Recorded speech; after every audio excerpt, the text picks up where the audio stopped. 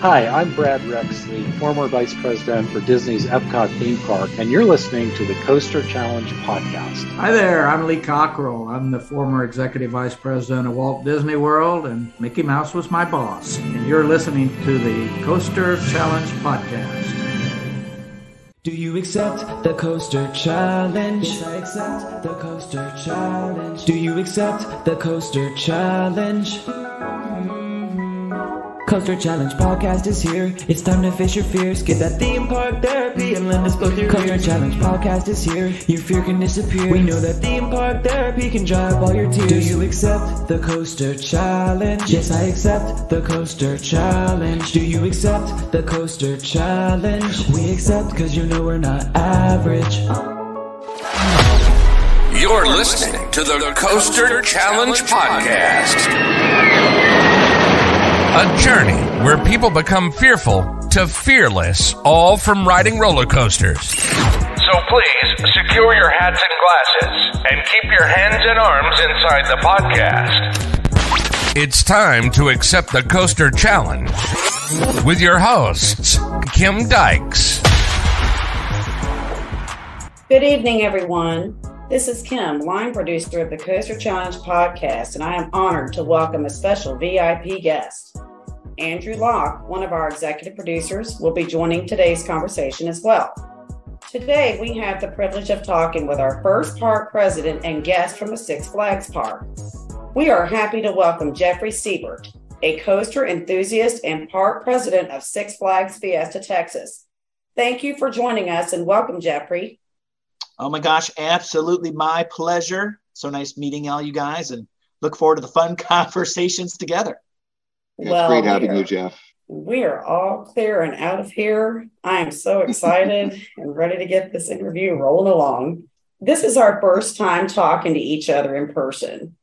I know about the role you currently have at Six Flags Fiesta, Texas, that you're an enthusiast and that you previously worked for Kings Island. Being a man of many accomplishments, we are so excited to hear the rest of your story. Will you please share a few things about yourself with our audience to get this interview rolling out of the station? Absolutely. For those that I have not met, very similar to you, I've known my entire life that I've enjoyed roller coasters, theme parks, the friendships that we've gathered over the years, the magical moments that we get to enjoy together, and the true special nature of amusement parks and theme parks. Although we know the big hardware is what gets us excited, but it's really those friendships and the family connections that we've made really are what make theme parks and amusement parks special. It really, at the end of the day, it's by people, for people, about people. And we work so others can play. And there's no doubt that my lifelong passion has been taking care of our friends, our family, our fellow enthusiasts. And I've had the privilege of being able to do it at great world-class destinations. And it's been quite a fantastic journey. And no doubt for all of us, the best days are truly yet to come. Absolutely. And I can honestly share, going through this whole journey as an enthusiast, just what you said. Each time I travel, I go different places, the world gets a little bit smaller.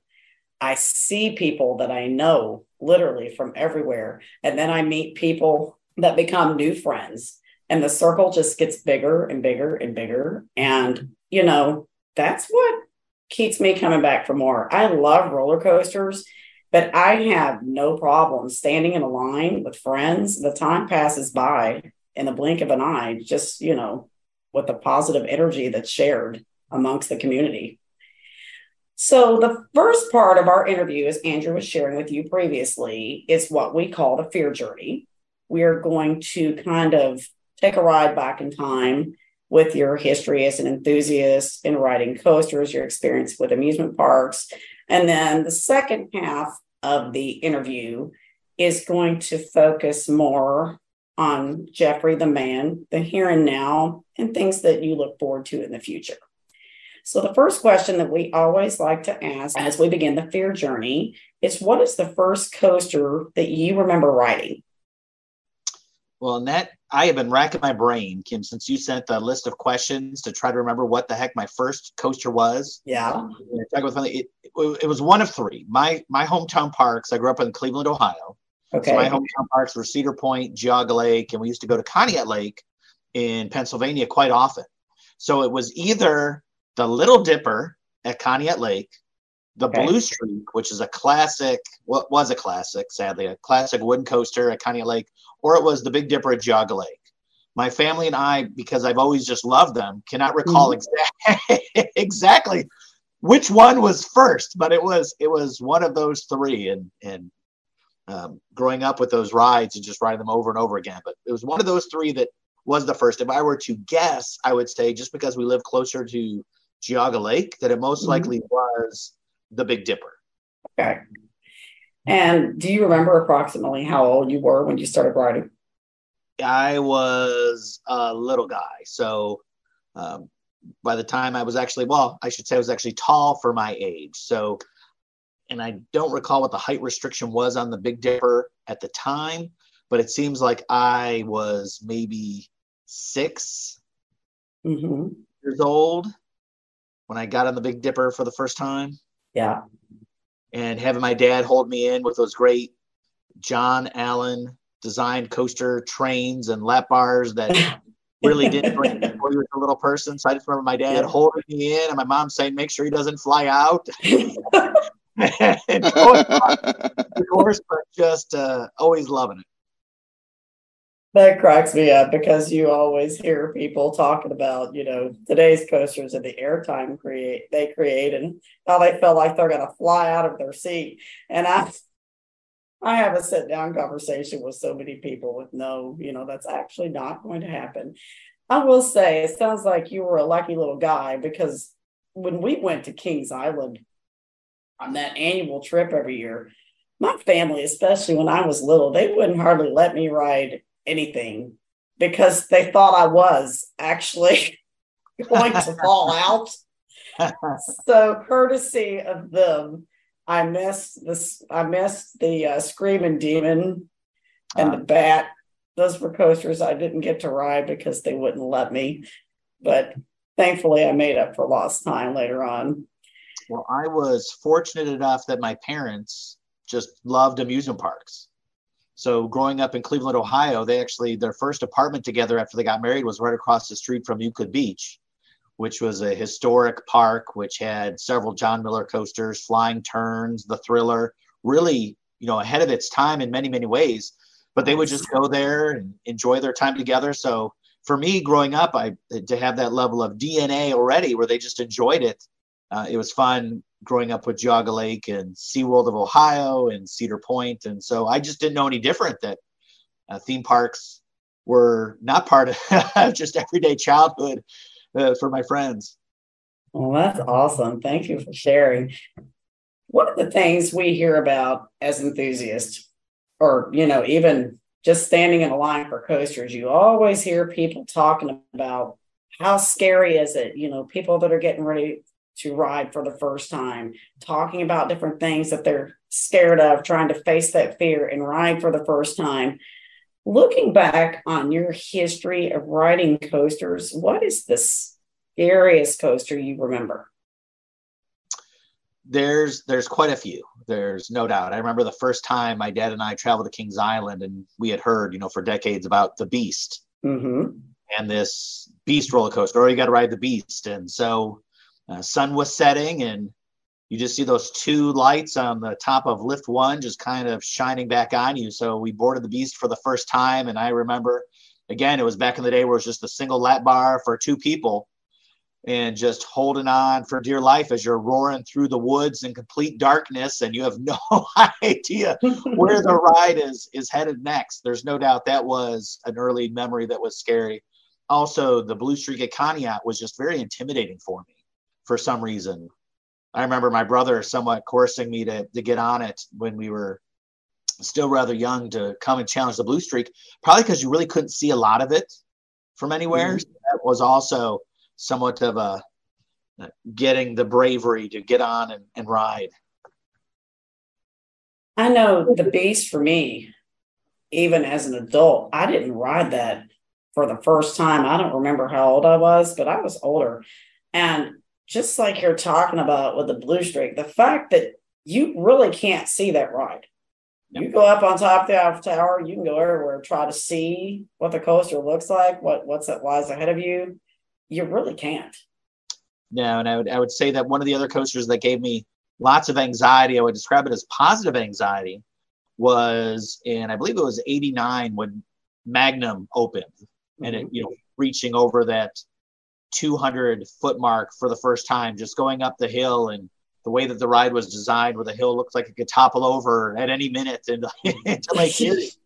And it just kept going and going and going. And just, again, my parents, my mom screaming at my dad to hold her in place and to make sure that my brother and I are going to fly out, after waiting for like an hour and a half or 2 hours to ride, just that anticipation and that shared experience of, you just see the lake rising and the wind starts picking up and you can't see where the drop is. And then you go down that first drop and the second drop has that turn to the left that just kind of catches you by surprise. Now, no doubt Magnum, but I also say it's probably one of those rides that definitely gave me more anxiety. It was still positive anxiety. I was very excited to do it. Yeah. But no doubt very nervous and lots of suspense in the making. So Jeff, when you say positive anxiety, I think I know what you mean, but we've never had a guest use that term before. I think it's interesting.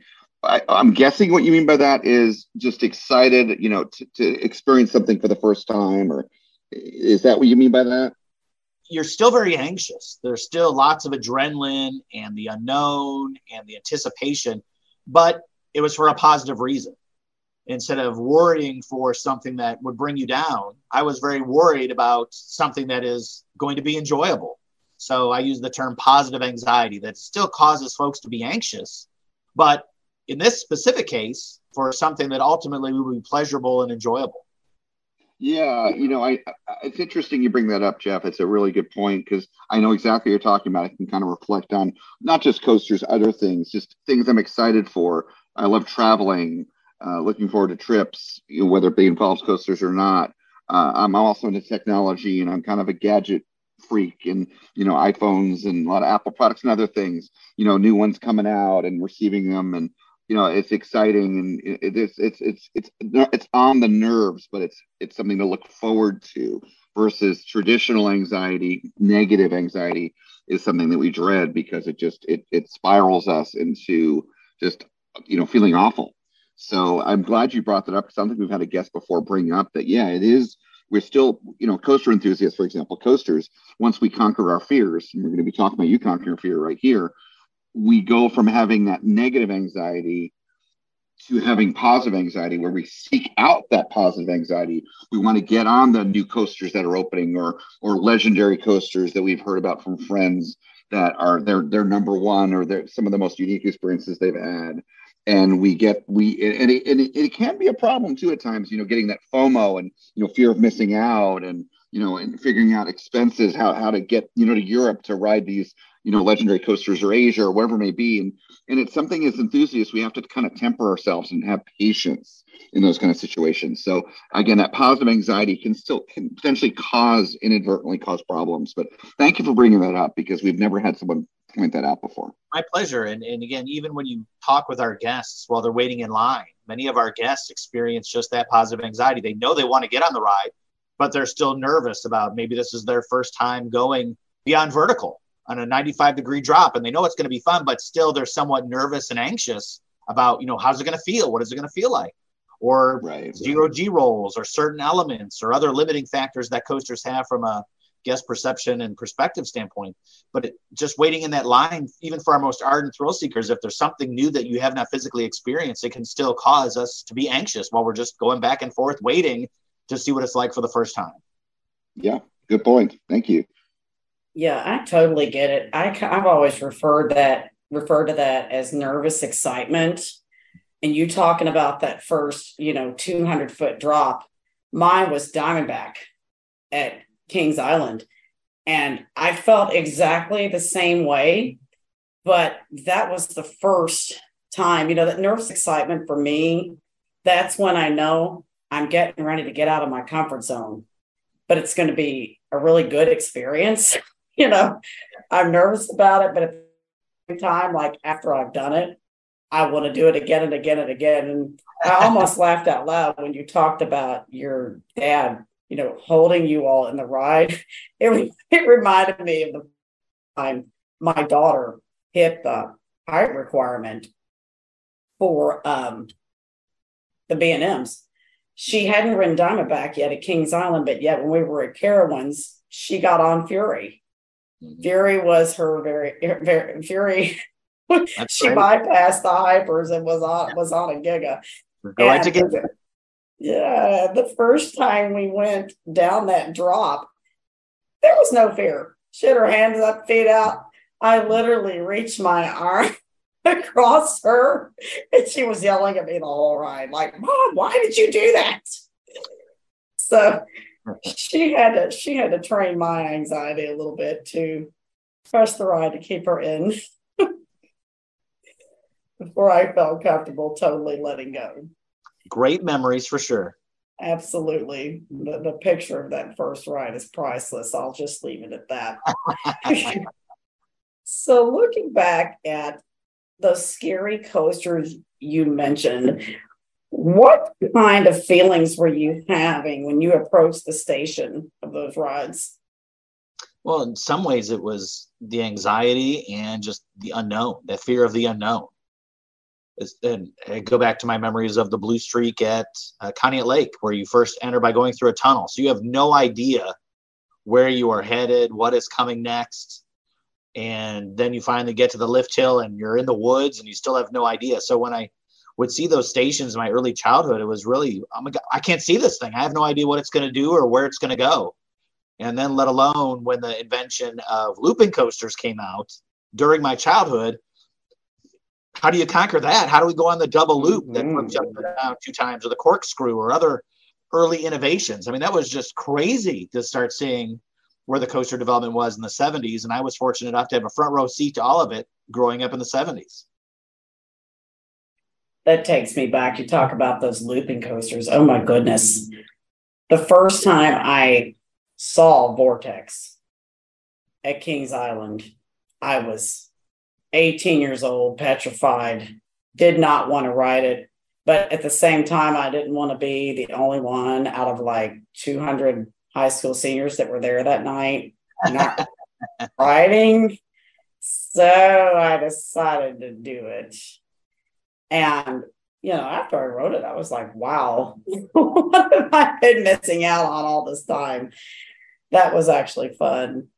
And then looking at those inversions, Banshee, that was another beast, just with those inversions and conquering that. And I had all the feels looking at those that you just described. But for me, there was nothing better than that feeling of coming off those rides and wow, I just did it. I want to go do it again. How were you feeling when you got off of those scary coasters for the first time? Oh my gosh, just as you described, Kim, I couldn't wait to do them again. And not only were they just so much fun, but some of those coasters that you mentioned, like Vortex, the ride it was visually stunning. Mm-hmm. And the industry began to truly understand how to make coasters not only fun and thrilling, but to make them almost like pieces of art that you can actually begin to ride. And just the intimidation factor of how the Vortex looked, you could see the entire thing. You saw those world's first 6 inversions back to back to back to back in the ride. Even if you didn't get on it, you're like, oh my gosh, this thing is cool looking. It's just a lot of fun, that striking orange and how it glowed at night and just the beautiful nature of it and the close proximity to the midway, to the pretzel loops, and just really visually stunning. But again, when I would get off these rides and we conquer each one individually with its own unique personality, for many of us, including I'm sure the company I'm talking to, it's like, oh my gosh, I can't wait to do it again. How quickly can I get back on? Yes.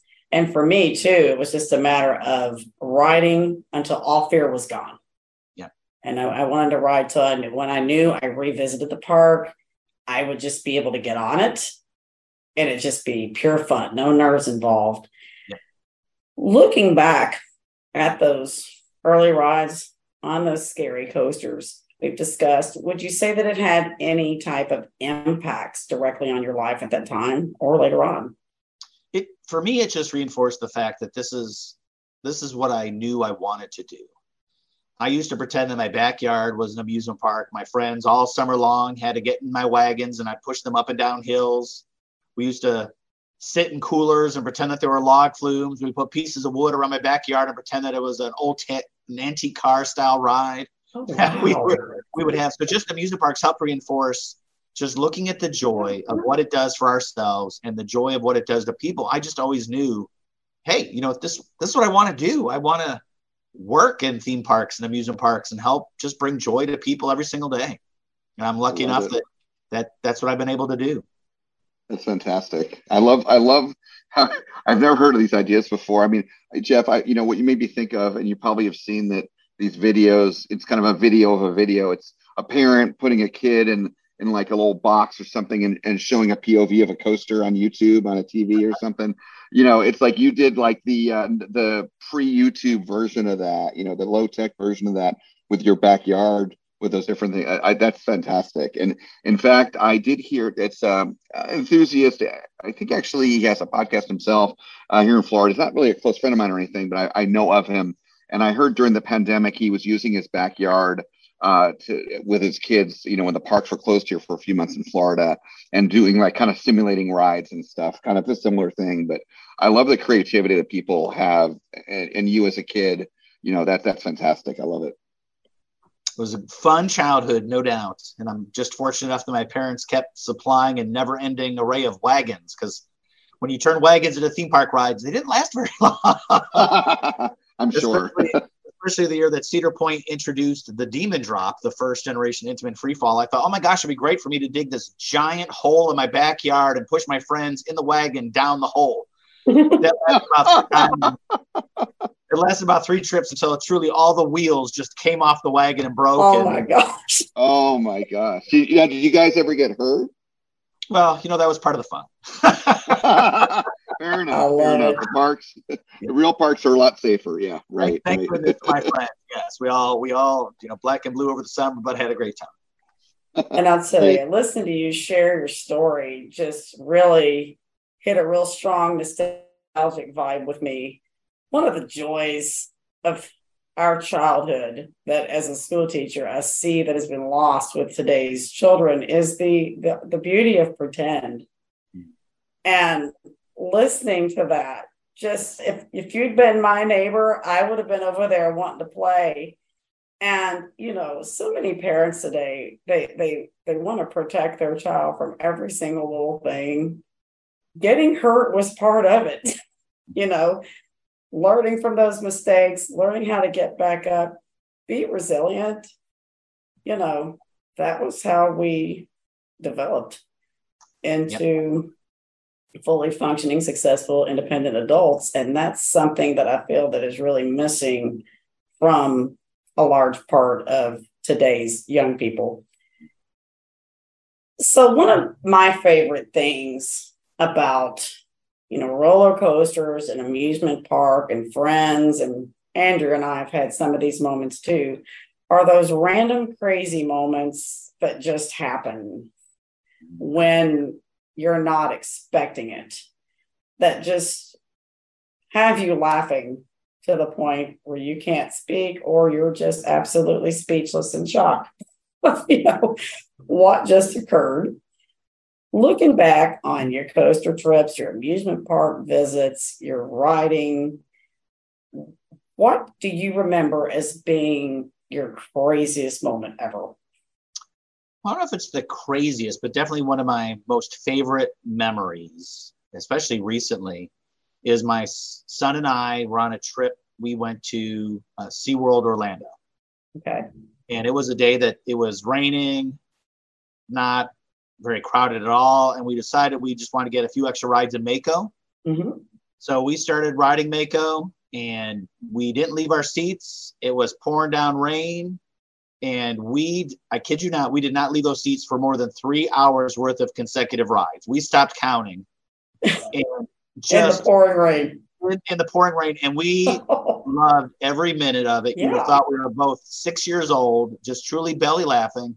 But oh my gosh, what a beautiful piece of machinery. And just, it's just wonderful. I mean, literally, we did not leave our seats. Our legs were sprawled in front. It was pouring rain, hitting those airtime moments over and over and over again, and just great memories. But, where else can you do that type of experience and the physicality and the pure joy that it brings to everybody?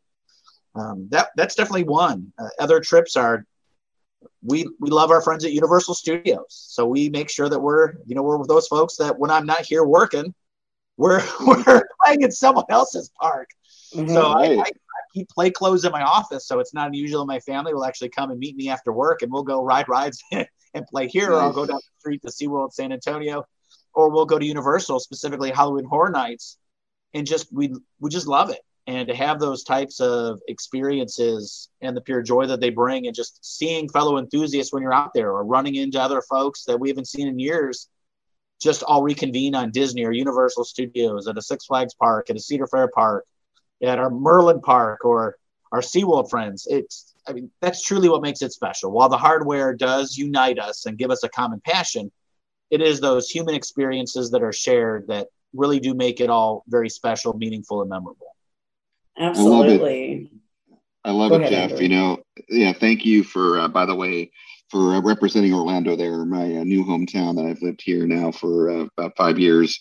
As I was telling you before we started recording, Jeff, I used to live in Southern California, and that is actually where I lived directly before, most recently before moving to Orlando.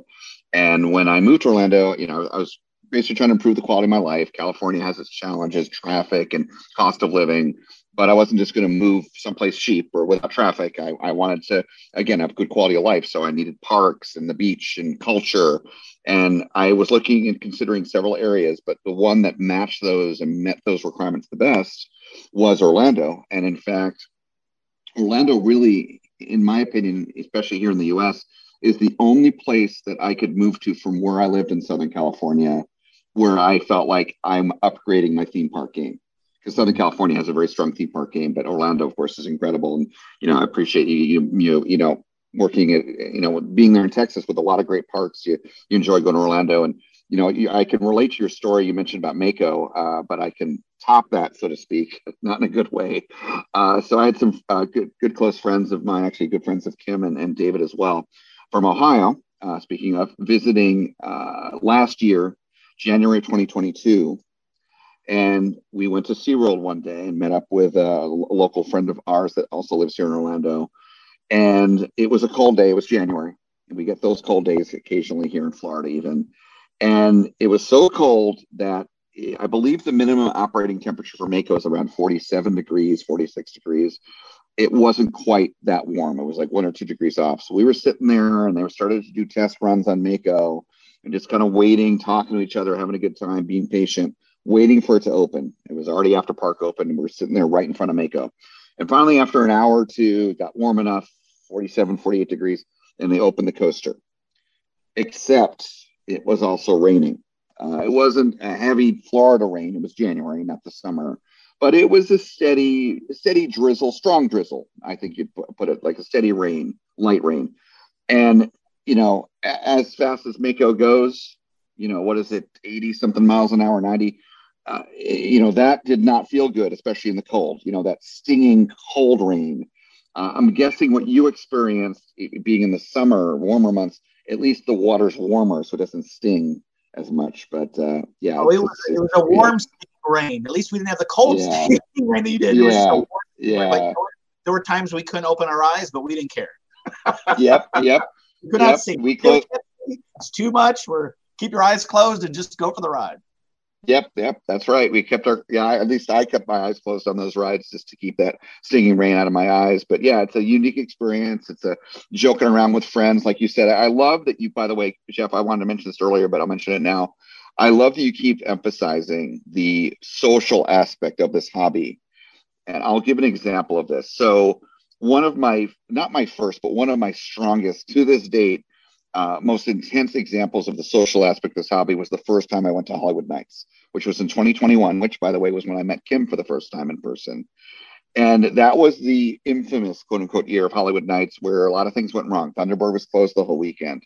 The tragic accident on the Voyage that kept the ride closed in the first night. And again, there were a lot of people, very shameful people, some shameful people that were complaining on Twitter and, not being respectful towards the woman that lost her life and a lot of bad stuff. But, I was not thrilled, and David was there as well. And we weren't thrilled. It was our first time to Holiday World ever, but we understood someone just died. I mean, that's serious. They've got to be respectful towards her and the safety of the ride. But quite frankly, Jeff, in the end, it was fine anyway for me, from my perspective, because I was enjoying the rides there, Legend, Raven, the beautiful park, Holiday World, the food, everything was great. But most of all, I was just enjoying being around so many friends and meeting so many new friends like him that I didn't care that Voyage was closed. I was fine because of the social aspect.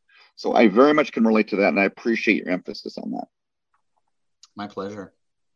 And listen to you talk about that rain ride took my brain back to the days of COVID when we had to wear the mask in the park. And Orion, we got a tsunami last train in the night rain ride on Orion we had to wear the mask. Talk about those crazy moments. It got the water all the way up my nose. I couldn't hardly breathe. We were laughing and laughing and laughing hysterically after that ride because it was literally laugh or cry. We didn't know what else to say. And I love how you talked about that, when you're not at Fiesta, Texas, that you go play in other amusement parks.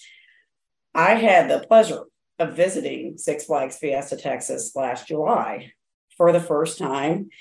And I just want to say, I think personally, some of the best parks have staff that go visit other parks. You all are doing an outstanding job.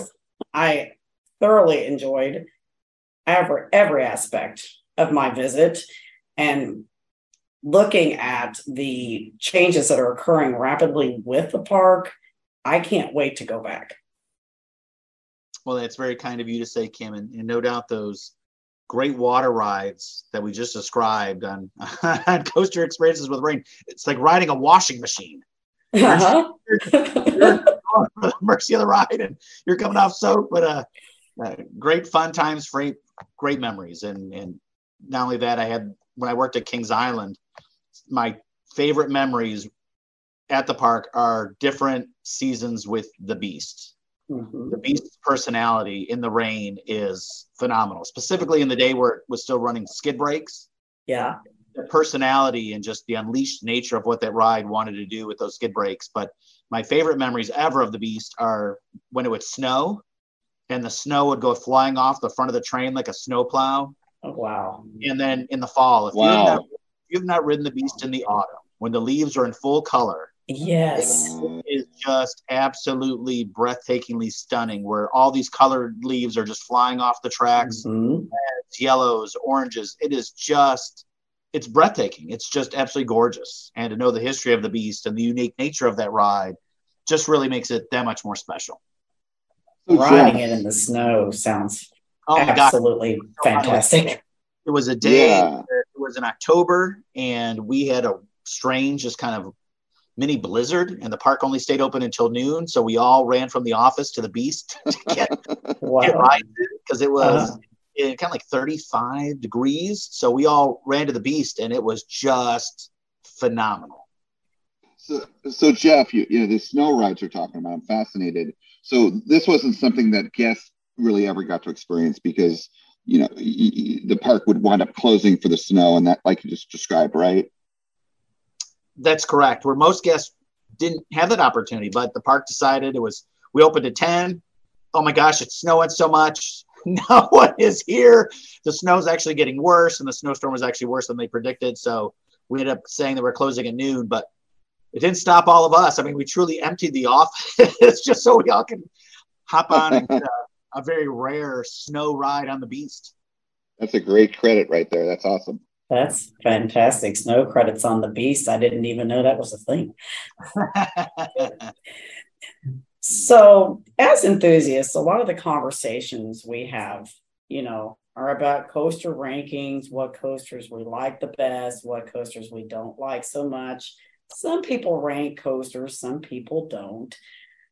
Looking back on your coaster experience, what would you say is your absolute favorite coaster you've ridden so far? But no doubt the Beast at Night ranks as just favorite for so many different reasons. One, just because I had the luxury of, test riding. That's one of the other advantages of working in the industry is you can test ride whenever you really need to. So I would do quite a few test rides, find an empty seat specifically towards the back of the Beast at Night when I was working and hop on a few rides. And the Beast personality is truly unlike almost any other ride on planet Earth. I mean, how many rides do you know were designed to sprawl over 35 acres of land? How many rides do you know follow just the topography of the land?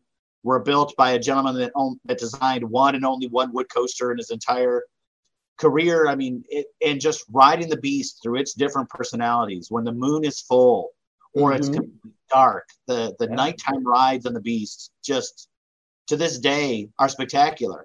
And the fact that I was able to now enjoy that with my kids again, get their reaction to the Beast at Night and watch other folks ride the Beast at Night. It's a true rite of passage, but no doubt some of my favorite memories just ever are sharing my time with the Beast.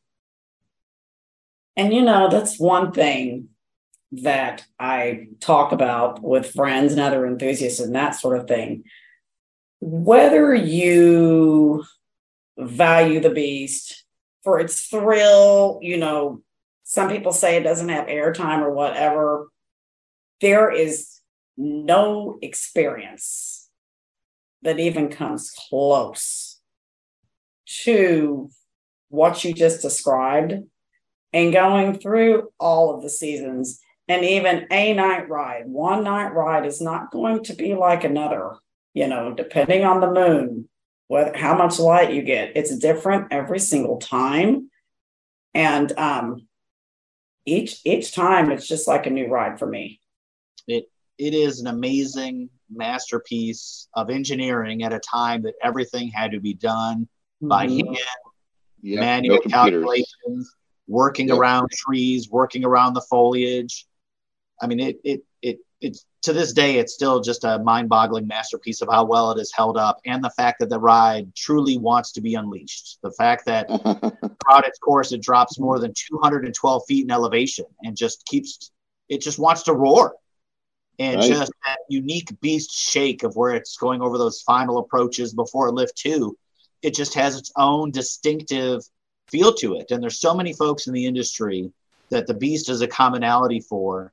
The fact that it's run its PTC trains and the involvement with Tom Rebbe and PTC and Al Collins, Jeff Gramke, the ride just has a very special place in history. To your point, it does not necessarily have some of the attributes that we all love, specifically airtime, but it more than makes up for it in its unique nature and those nighttime rides where it just roars through the woods in complete darkness.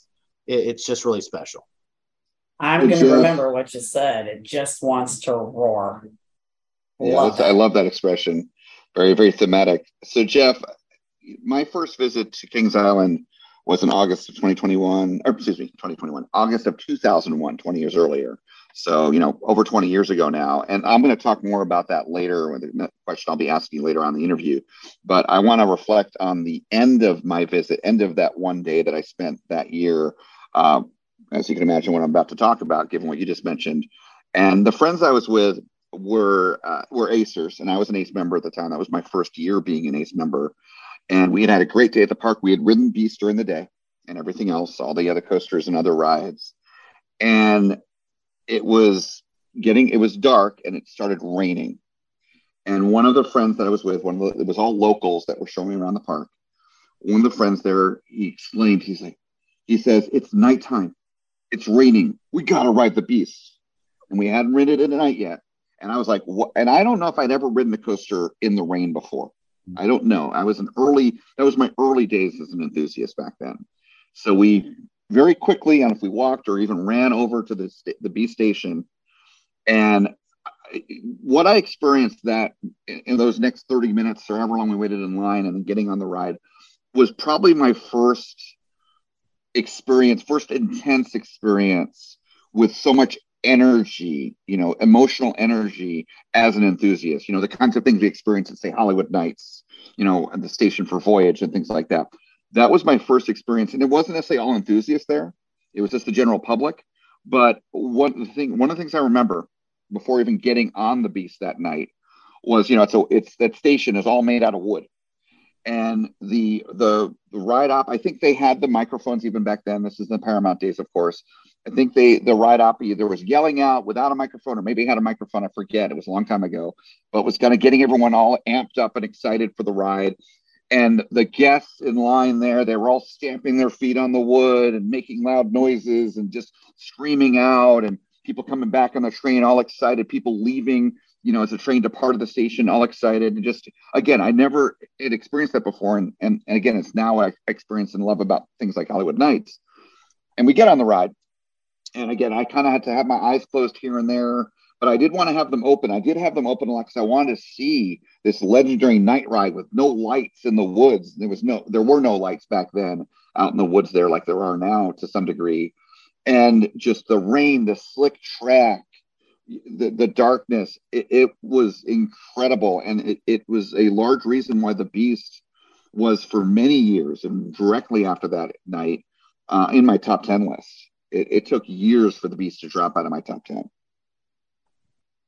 It's an amazing ride, especially when those two trains passed each other, one going up the lift and one coming back into the station, and just the dynamic of the interaction of guests clapping and applauding, and just unbelievable. Oh, yeah. All right. So now we're going to go from the top end of the pole down all the way down to the bottom end. You said the Beast is probably your favorite coaster of all time. Do you have any coasters that you would say are your absolute least favorite coasters, one and done type of deals? We love all of our children, as you know. They all offer unique things, but I would say one coaster that I'm not necessarily running to ride again would be Indiana Jones at Disneyland Paris. Temple du Peril. What was it that you disliked about that coaster? I've not gotten to ride that one. It is not enjoyable. In fact, it's the only ride in my entire existence with my wife that she said, please don't make us go on that again. Yeah, I have ridden that ride. I have, as we call them, flex credits these days, or flexes. One of my flexes I'm very proud of, Jeff, is I've been to every single Disney park in the world. And I went to Disney Paris and Disney Studios Paris in 2009 or so. And I rode Indiana Jones in the Temple du Peril, Temple of Peril, as it translated in English. And I did not like that ride. It was rough, and yeah, it was not fun. I would agree. It's cool looking. It's a great looking ride, but oh yeah. But that park is magnificent. Indiana Jones aside, Disneyland Paris is, oh my gosh, there's numerous stunning attractions, and in fact, I would say by far best Big Thunder Mountain Railroad yes. out there. The finale yes. of that ride is unbelievably phenomenal. It's it's the best one. That is just fantastic. Yeah, it's the best Big Thunder. Yeah, I agree. Out in the island there, and it's a beautiful resort. It opened, and when it opened, it was not well received by the French, and it had its challenges early years, but it has grown into a tremendous resort that's gotten great attention from Disney and from the local owners there, in France, and to the point that they're getting their own Galaxy's Edge and. And other lands. I think they're getting a Frozen land as well, or Frozen attraction. But they're getting so much love, and it's great to see that. Agreed. I just heard Andrew use that term flex credit. That's not anything I've actually heard before, but it actually took my mind straight to my worst coaster ever that I rode, I guess, as a flex credit. I don't know if you've heard of the John Ivers backyard coasters, Blue Flash and Blue 2. Yep.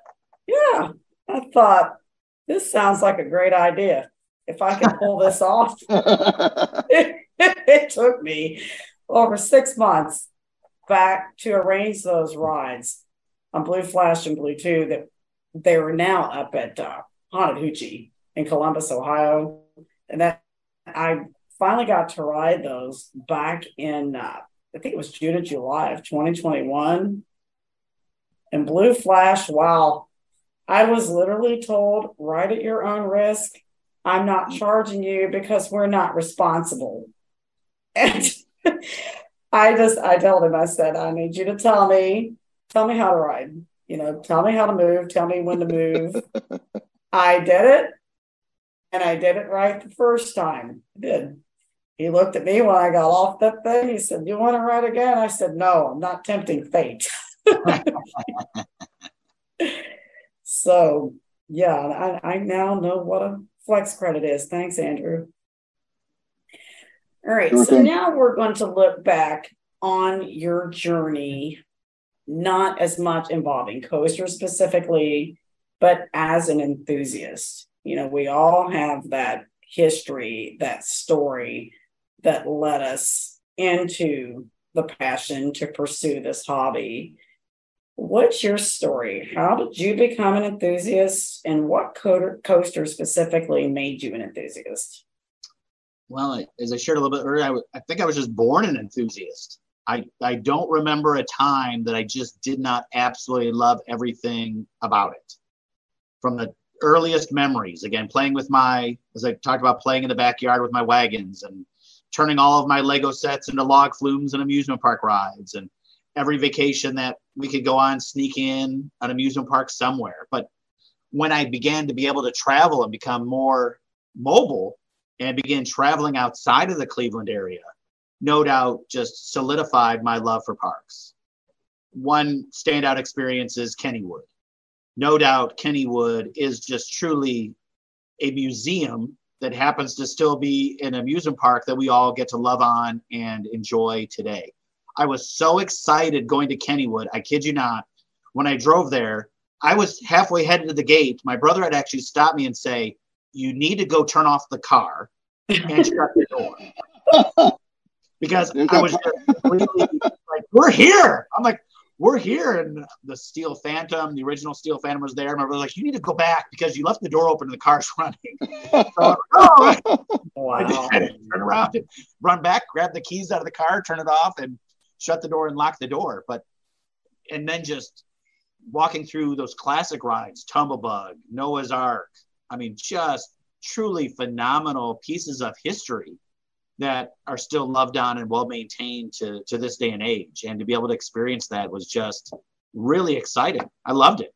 And then the passion of finding smaller parks besides the large parks, going to Waldemere and talking with the Gormans and riding their classic rides. And when Ravine Flyer opened, but their classic dark rides and walk through fun houses, and just then getting that bug of how many parks can I go to and how quickly can we drive and how far apart are they, and let's map it out. It just, as you know, once you get bit by the bug, that's it. Yeah. We all truly go on for the ride. And as you know, we're either enjoying a trip, planning a trip, on our way to a trip, or just coming back from a trip and then planning the next one. I kid you not, when I go home tonight, the messages I've been getting are, get home because we're getting ready to book our next Universal vacation. So nice. Hey, we want to book it now. So we make sure we get, good room rates and make sure we get when we want to go to Hollywood Horror Nights, and let's get our tickets, and which is fun. And that's just one of many trips that we will plan ourselves this summer. But I try to make sure that at least we get home to Kings Island and we get home to Cedar Point and hit those parks that truly are just instrumental of my childhood and my upbringing, but getting to live all those again with my family and friends. So Jeff, I got to ask you, you mentioned Universal a couple times. And, as I mentioned, I live in Orlando, and actually I'm not there right now. I'm elsewhere in Florida, but my home, I am very fortunate. It's partly fortunate and partly building in my career and working hard. I'm a big believer, work hard, play hard. So the idioms I live my life by, but I'm very fortunate nonetheless. I live, only 5 minutes from Universal. And Universal Orlando, specifically near, narrowing it down, Islands of Adventure is my favorite park in the U.S., not the world. It's my second favorite overall in the world to Phantasialand. but and being my favorite in the U.S., it's absolutely incredible. The beautiful, as 2 to 3 of the best dark rides in the world, certainly 2. 2 to 3 of the best coasters in the world, 2 to 3 of the best water rides in the world, which, and again, with the theming and those 3 main classes of rides having some of the absolute best of each, it's, again, such a stacked park that to me is only second to Phantasialand. And I'm so lucky to have it as my home park. So I've got to ask you, I know obviously you love Universal. I love that you love Horror Nights. I'm a huge fanatic as well. But I got to ask you, what is your take on Velocicoaster? Oh my gosh, I'd love it. I'm at currently 28 rides and counting. Nice. Very nice. It is. Again, the company is filled with amazing people. Universal, how they exited COVID. I mean, someday someone would do a case study just on what we're seeing firsthand within the Universal system of parks, specifically what's happening with Epic. I mean, it's just an amazing story within itself, and it's fun being a guest, but it's also fun knowing the great personalities and the great people that are there really working tirelessly to create the next innovations and magic from a destination standpoint. And as a fan, it's fun to, borrow and lift and shift ideas throughout the entire industry and then bring them back home to entertain our guests. And that's what's great with our industry is there's lots of best practices and ideas that are out there. We've just tried to assemble all the best ideas from around the world and then bring them home to Fiesta, Texas and within our parks and couple that with our own great innovations. It just really leads to a neat time within Six Flags as well. But also it's really fun to see what's going on at Universal. Yeah, that's a good point, Jeff. And if we, like you said, a case study should be done because if you think about it, we don't have to go that far back. If we go back to the financial crisis, 2008, kind of that time period, partly because of that financial crisis, because it hit travel hard and tourism. And amongst just lack of innovation in the time, Universal, their parks almost got sold off. They almost went bankrupt. This is before Comcast. And then who would figure a cable company, the evil cable company corporations, Comcast comes in and saves their bacon. But not only that, has the forethought, the vision, and the risk taking to invest. And then we get Potter just a couple of years later. And Potter transformed not just Universal and saved their bacon, but the entire industry worldwide and ushered in, I don't know if you want to call it the second golden age of parks, maybe the third, but certainly probably the second. And look at what's come, the competition, Disney with Avatar, with Pandora and Star Wars and other parks. You look at what you're doing, Fiesta Texas. We'll talk more about that later. The level of theming, I'm blown away. I've not been there I need to go back. I've not been there in 6 years, but I've seen the pictures and the videos and, even what Six Flags is doing, like you said, but what Universal's done. And then, like you said, how they handle the pandemic, not getting into politics, but Universal versus Disney.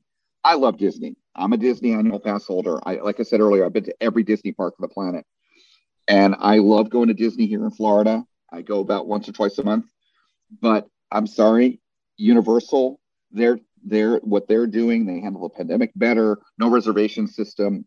Look, they opened one of the best coasters in the world in the middle of the pandemic. They didn't halt that or slow that down, really. And I also have to say, and you'll appreciate this, Jeff, being a park president, and I'm sure you've noticed the same thing. As great as Disney cast members are with their customer service and making the magic and all that, Universal Orlando team members are the best park employees in the world. I have been to Universal so many times living next to it in Florida.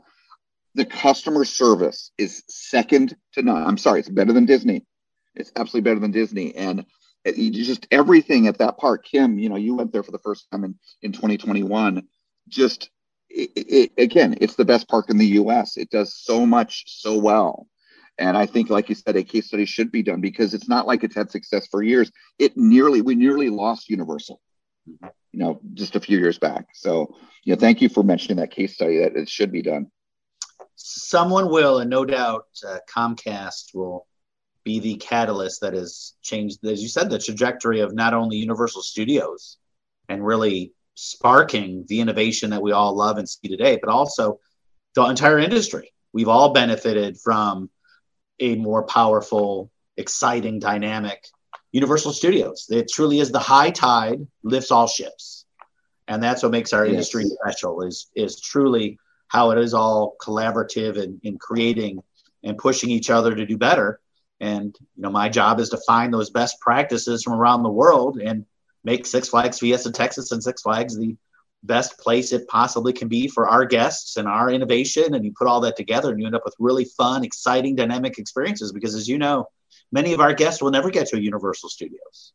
Many of our guests will never get to a Disney. So to be able to offer higher quality premium experiences in their backyard really is what makes Six Flags on this new trajectory very special. And it's fun to see our guests take notice. That's awesome. I love it. And I want to thank you for sharing your insight on Kennywood. You were talking about planning all of your upcoming trips. As a school teacher, I do most, not all, of my traveling during the summer, in addition to extended breaks that we get during school. And I'm actually visiting Kennywood for the first time this upcoming summer. So listening to your insight for that has me all the more excited for that trip, hearing it from somebody that's been there, that's looking at it from more than just a coaster perspective, but from a historic perspective. I'm very curious as to what I'm going to see when I get there. Oh, Kim, you're going to love it. You are absolutely just going to love it. It is such a special place in history and in time, and the love and care that they've given the park. I think you're really going to enjoy it, because it truly is a museum that happens to be filled with rides. It's amazing. You're going to absolutely love it. Specifically rides that you can't get anywhere else. Their flying coaster that was just redone by Premier Rides, and the Turtle, the last tumblebug ride of its kind, and the Noah's Ark Funhouse, where the whole ark is rocking back and forth while you enter through, a whale's tongue, and just other classics that are in the old Lost Kennywood section. Obviously, their unique collection of the Racer, a classic John Miller ride, Jackrabbit, Thunderbolt. I mean, wow. Oh my gosh, you're gonna love it. That's all I can say is you're gonna love it. Let's all go. It's a great park. I really want to go now, because I'll tell you, I love my thrill seeking, but nothing hits the heart better than these parks that are just a back through time. Yeah. Well, in the Thunderbolt, what ride do you know on that every hill you go on is bigger than the last hill you were just on? It's amazing. The largest hill is at the end of the ride. Yeah, it's amazing. Oh, what a great hill it is. What a great hill it is. Let's talk about John Miller being ahead of his innovation, along with the other folks that were involved in the restoration and the renovation of taking his original concept. I think it was called the Pippin, if I'm not mistaken, taking his original Pippin coaster, and then adding the Helix middle element to it to create the Thunderbolt that we know today.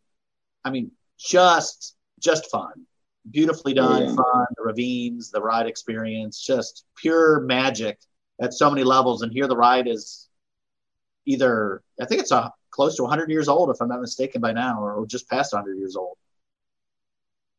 Wow. That's actually, I think, after listening to you talk, gone to the top of my most anticipated new park visit of 2023. But there's so many great parks of Pennsylvania. If you have not gone through with Hershey Park, Dorney Park. Yes, I've been there. We could have the same conversation about Knoebels. I've been to Knoebels. Yes. And then, of course, Waldemere. Have you guys been to Waldemere? I'm going this year on that trip. Ravine Flyer 2. Ravine Flyer 2 is a treasure. It's like a mini voyage. It is fantastic, and the scenery is beautiful again with Lake Erie. Yeah. And their water parks are putting in a new water coaster this year, which just looks like a barrel of fun. But their classic rides, their Sky Ride, their log flume that they have, just really fun park. Yeah, Kim, make sure you do their Funhouse. It's a ride through Funhouse. It is. Oh, it's so good. It's so good. It's so Wacky Shack. They have a Wacky Shack and Pirates Cove.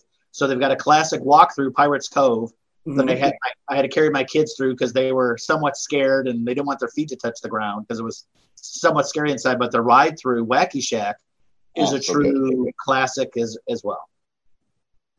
Well, that is something I'm now looking forward to even more than I was before talking with you. So thank you for that.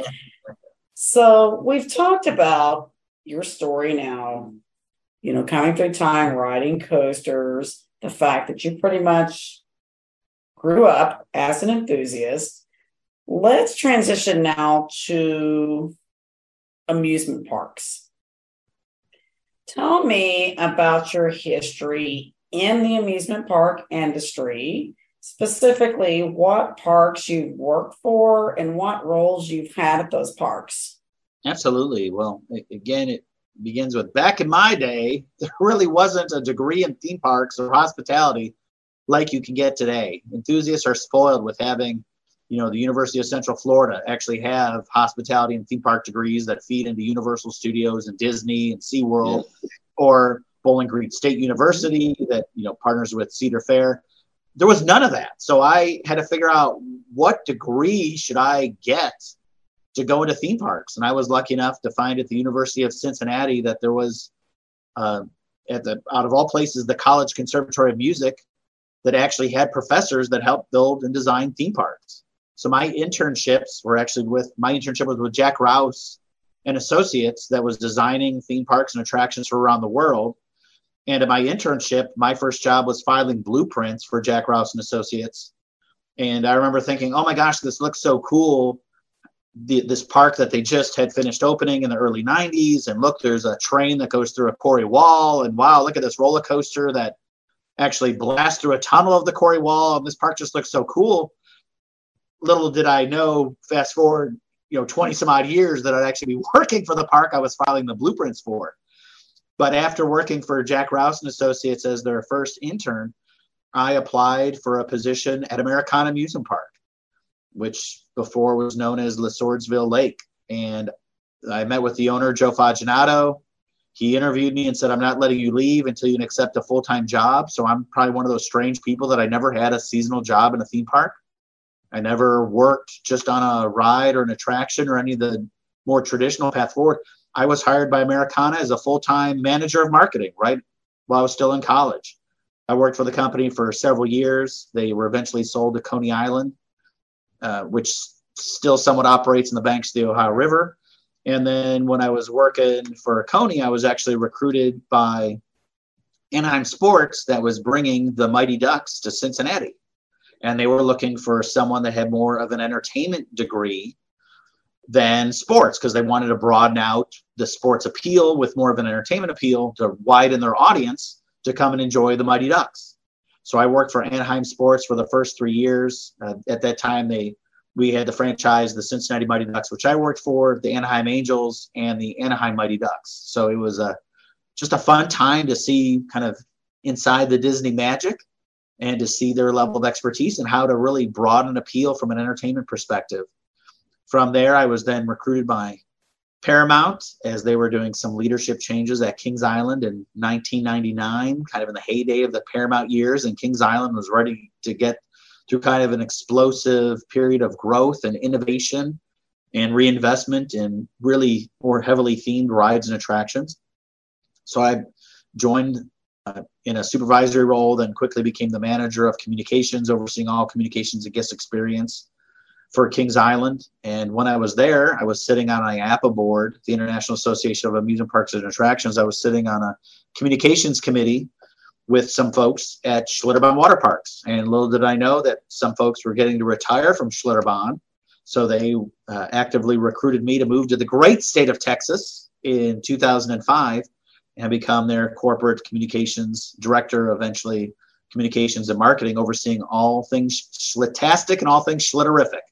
So it was a fun ride as they were expanding their portfolio of parks on Galveston Island, New Braunfels, more hotel accommodations, going to Kansas City and working in other parks really throughout the country. And then when I was there, some of my old friends that used to work for Paramount Parks were now restructuring and reorganizing Six Flags. Six Flags was just coming out of bankruptcy, but they were looking for new leadership and expertise. And really, the marketing director at Six Flags Fiesta Texas was retiring, and they were looking for his replacement. So they recruited me, and I interviewed and came on over in 2012 to Fiesta, Texas, and have had the absolute privilege of working with some of the most talented, crazy people on planet Earth in really shaping Fiesta, Texas for the greatness it was designed to be, and watching our explosive growth and excitement and innovations, and really then in leading the park and the team to really fun new horizons has been a lot of fun, which takes us to today as park president for Six Flags Fiesta, Texas. And go ahead, Andrew.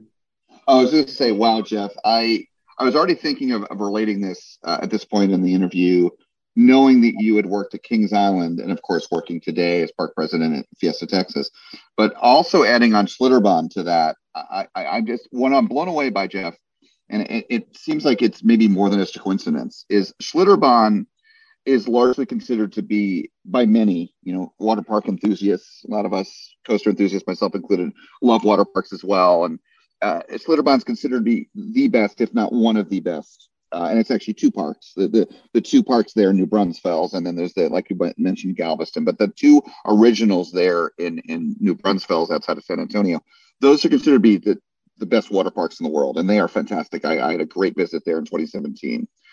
Kings Island is considered, back in the Paramount days, to be the best park in the chain. And I would say, and this is a little bit controversial, because Cedar Fair, Cedar Point, that Cedar Point's kind of the crown jewel of the Cedar Fair chain. But I would make the claim that Kings Island, even with Knott's and Cedar Point, that Kings Island is perhaps the best park, if not certainly one of the top three and the best parks in the Cedar Fair chain, the giant Cedar Fair chain that is today.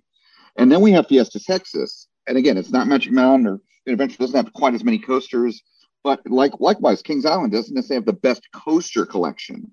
But it's not just about the coasters. It's about the quality of the park experience, the attention to detail, the cleanliness, the how the ride-ups are, the quality, the theming, etc.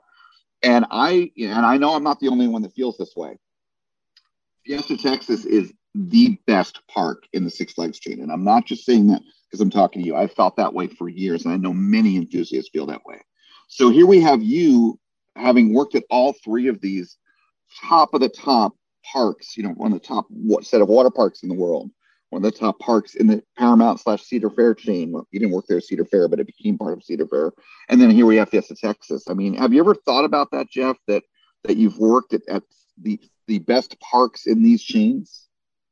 Well, I'm very humbled and fortunate to have had these collection of experiences, no doubt. And the way that I view what I do, really at the end of the day, I'm a caretaker.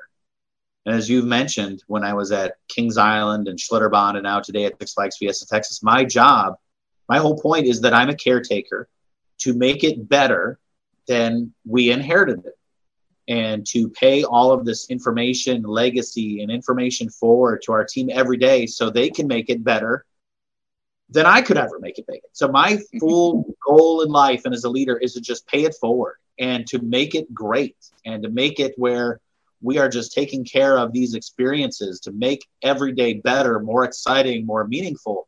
And it's been fun to be able to do that at all of these facilities, but also take the best learnings from these facilities and the other caretakers that are running these parks, and being able to bring it to different levels for Six Flags Fiesta, Texas. Yeah, I love the attitude. I love that. And again, it's that sort of that when you say as a caretaker, that implies literally taking care in terms of being careful about how you do things, but also taking care of that precious place, that park, and the guest experience. And I think that shows with the parks you've worked at and what you've done there. I mean, especially in this now highest role you've been in at Fiesta, Texas as park president. I have to tell you, Jeff, I cannot wait to go back there. I've got my new credits to get there. I've not been on Wonder Woman, of course, Dr. Diabolical, but also, your dark ride, the refurbishment you did that recently. Again, I've not been there since 2017. So much has happened in 6 years that I'm looking forward to getting back there and seeing all the improvements and getting on the new rides, et cetera. And the only reason why I've not gone there is I'm going to be doing a big road trip out to Texas. I'm just waiting for our friends, your friends, not far up the road there at Codaland, to kind of get their acts together finally and get those new, because I want to get it all together, not just have to repeat trips. But anyways, nonetheless, I'm excited to get back to your park and hopefully next year. So that's great. Yeah, and Andrew, I almost narrowly missed Wonder Woman on my trip. I got one ride on it, and it was when it closed. I think they had to redo the trains after that. So getting more rides on Wonder Woman is one reason I want to go back to the park. It was also shortly before Dr. Diabolical's opened. Yeah. And I'm doing the same thing. I'm waiting until Totaland opens and has everything up running and fully operational to make that return trip. Plus, it will give you guys down at Fiesta, Texas, time to get the next upcoming ride up and operational as well. Is it new family racing Cinderella, I believe. Very exciting. That is correct. Kid Smash is coming. Skyline, yes, it looks like a great coaster with the. And now, Jeff, is, by the way, just while we're talking about that, is the one at Fiesta Texas at your park going to have the video feature, the video screen on the track? Oh, that's correct. Oh. It's called the Aurora Light Package, is the official name. And both our installation and Six Flags Over Georgia will feature this brand new innovation, which are basically LED TV screens that are coupled together. Yeah. So it's on both sides of the track, and the top will completely be fully animated all the way around in both tracks. That's awesome. I saw a demo of that at IAAPA last year, and I was just blown away. And I love that. I love that innovation. Like I said earlier, I'm into technology. I cannot wait to see these rides at night. It'd be wild. Yeah, they're going to look great during the day, and they're going to look spectacular at night. And the fact that we can, because it's just full motion video, we can program it to do whatever we want for different times of the year, different seasons, Halloween, Christmas, you name it. It'll give the rides their own fun, unique personality for different times of the year. Nice. Now, you've kind of taken us on a walk through your history in amusement parks with the different roles you've had at different parks. And I love how you described yourself as pretty much the caretaker of Six Flags Fiesta Texas. With that being said, I know that there are many hats that you wear as park president. Will you please share with us some of the details of your current role as park president and what that entails? Believe it or not, it's actually rather simple at the end of the day. It's empowering the team to do good, be kind, and have fun. And the number one thing that I share with our team all the time, whatever it means, is like, just make it great. That's really the ask that our company has, that we have, is, oh my gosh, with whatever we do, just make it great. And it's giving them the tools and resources to do what they all know we can do and accomplish together. So really, where I spend my time is just making sure that the team is set up for success, because we know if our team is set up for success, then our guests are going to have an absolute blast. And all of our shareholders, investors, and our company will also benefit greatly because our guests are having a blast. So it really is just making sure that the team is set up for success, having fun.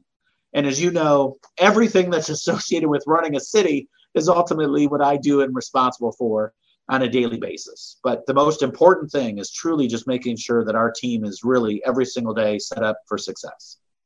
Well, I have to say, your positive energy, it is contagious, and it has spread like wildfire throughout your staff at Fiesta Texas, because that was one of the big takeaways I had from my visit.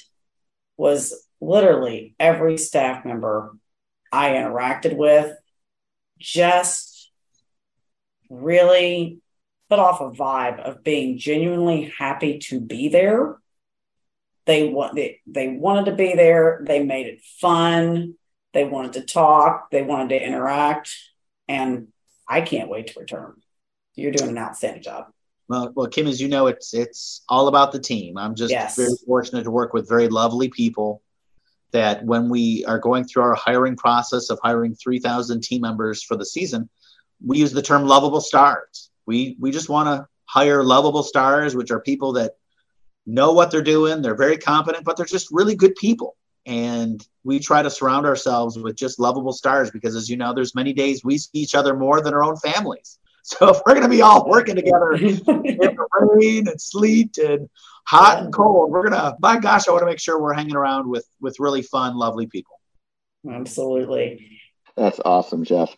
Well, Jeff, as we already kind of touched upon, your great success and your ability to touch these parks in amazing positive ways didn't start with Fiesta, Texas. It started much earlier. And I had kind of a personal connection to this that I want to share before I get into the next question and relate to the next question. But as I mentioned earlier, for my first visit to Kings Island, which was in August of 2001, I had that great, nighttime beast ride. That was at the end of the day. But I want to come back to the beginning of the day and then something that happened shortly after the beginning of the day. So first of all, let's put things in perspective. 2001, the new ride had opened that year, the now infamous Son of Beast. But of course, it had just opened and it was working pretty well. At least when I was there, it was, thankfully. It got, I think, multiple rides on it. Still had the loop.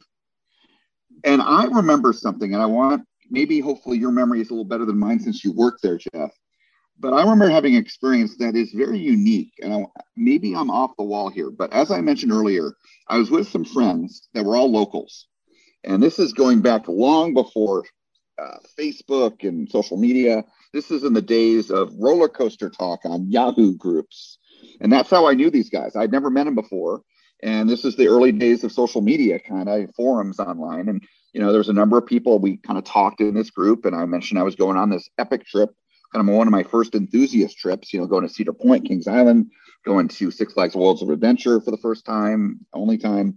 And again, I'm so excited for the trip, planning it. And these guys were helping me plan it. And they said, hey, we're all locals here at, Mason and Kings Island. We want to meet you and take you and make sure you have a great day at the park. And that was the first time ever experiencing something like that. And you mentioned paying it forward. I'm a big believer in paying it forward in life. I do that. I try to do that on a regular basis. And in a way, they taught me something that I cherish to this day, where since then, as I've grown as an enthusiast, Kim, she experienced this in 2021. I mentioned earlier, going to Universal for the first time. I love taking friends to a park for their first time and making sure they have the best day possible. Getting on all the rides they can and doing things in the right order and the tips and tricks and the shortcuts of how to get to places quicker and the best food and the best shows and everything. And that was the first experience I had of this was with these guys at Kings Island. And one of the things that they mentioned to me that I remember, but I want you to clarify, is we weren't there for an ACE event, but we were ACE members. And I seem to recall that we got ERT on Son of Beast. Does that sound right? That the park offered that at the time in the morning on Saturdays, I think? Offered walkbacks. So every morning there was a ACE paver on International Street to the right that our ACE friends would wait in the morning. And then we would escort to basically your coaster of choice. Mostly it was to the Beast. But we would allow and then if the ride was open and ready early, then you would basically have your own private ERT session because the crew was there, the ride was open, the park wasn't quite open yet, it wasn't quite 10 o'clock. So it's like, hey, if you want to ride a few times before the park opens, just sit in your seat and enjoy. And that is a walkback that actually dates back to Ms. Ruth Voss, who started that, legendary communications and PR guru. Ruth actually started the walkback program with the opening of the Beast back in 1979, and we had kept that tradition alive in her honor. And that might be what you're talking about. That said it was in the morning. Yeah. Yes, that actually was my first time getting to do like a walkback, a little behind the scenes tour. You're refreshing my memory now. That's right. And then the ride, it was running. Thankfully, it was running in the morning there, and we got to have those early morning rides. And I remember we got to sit on the coaster and stay on it, which I'd never experienced that before, and be able to ride it, I think, 2 or 3 times before the park opens. Yeah. That's right. Now you're kind of helping. Thank you for helping me connect the dots there. And that was what a way to start at this legendary park. And by the way, I'm going to continue down one more aspect of my experience that relates to you. But I got to say, that first visit to Kings Island, that park under Paramount was run so well that it took a long time, multiple visits and improvements that Cedar Fair themselves have made in their operation of the park, where it has gotten to the point where now I feel like in my past couple of visits, Kings Island is back to its glory. Because I got to say, nothing against Cedar Fair, but I made a visit there in 2017, a few years after Cedar Fair took over Kings Island, and it was a little rough around the edges. The operations and just the the environment. But again, Cedar Fair has poured the love into that park, and it's gotten better, a lot better in the past 6 years. I go there at least once a year. But again, back in the Paramount days with you there and what you guys did with your team, what a treasure of that chain that way. It was the jewel of that chain as far as I'm concerned. And related to you, it was shortly after getting off Son of Beast, maybe even the next thing. It was in the morning, it was earlier in the day. And again, I'm pretty sure it was a Saturday. Again, these guys being with these locals, it was like 4 of us total, so 3 locals and me. They were showing me around. They were so proud, and they should be proud of a park like that, especially back then how it was run. And then they saw you, and they said, "Oh, there's Jeff." And you were walking around the park, as I'm guessing you did periodically, and they introduced me to you. And again, I don't expect you to remember me. You probably met so many people over the years. But I remember you were so nice and so friendly and so positive, just like you've been here today. And I remember you were telling us a little bit about Tomb Raider, because that had just been announced, and that you were excited about that coming in. And I never got to experience Tomb Raider, unfortunately, because I went from 2001 to 2017, 16 years of not being into Kings Island. But I heard what an amazing, has top spin and, with the theming and everything. I wish I could have experienced it.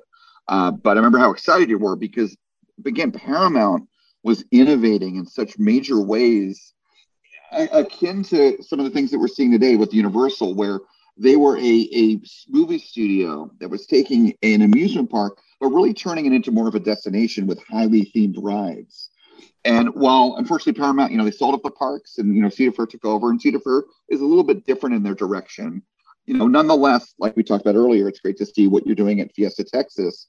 I'm excited to get back on a Poltergeist, because I heard about the re-theme of that and the new queue, and I've been on that ride, and I've been on Flight of Fear, which is the same ride indoors, but I'm excited to see the changes that have been made there. Again, all the theming changes. But in any case, going back to Kings Island, can you talk about in what ways you contributed to Kings Island's success, and maybe some of those things I've talked about that I experienced during that first visit? And the second part to this question, kind of related, can you talk about how your experience at Kings Island helped you in your role at Fiesta, Texas? Absolutely.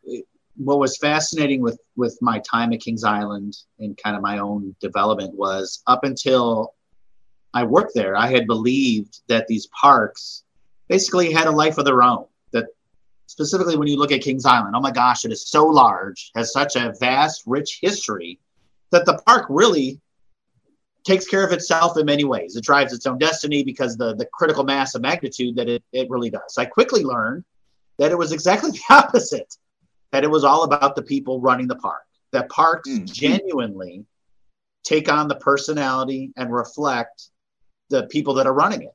It truly is the adage, if you want to see how your team is performing or how your park looks, just stand in a mirror.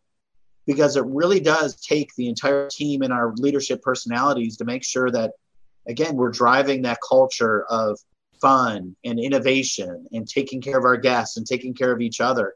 It's all the people behind the scenes that really make the magic come together. So that was the first time that I realized, oh my gosh, it really is about the team, and it's about the people taking care of each other first, and then taking care of our guests and taking care of the assets and shareholders and everything along the ride. That by far was, an aha moment for me, which really has led to how I personally have contributed to manage them when I worked for Schlitterbahn, and making sure that, oh my gosh, at the end of the day, we need to create fantasy. It's my job. It doesn't matter, what my car ride was like, or if the commute was awful. That is irrelevant. My job is now to love and take care of fellow human beings.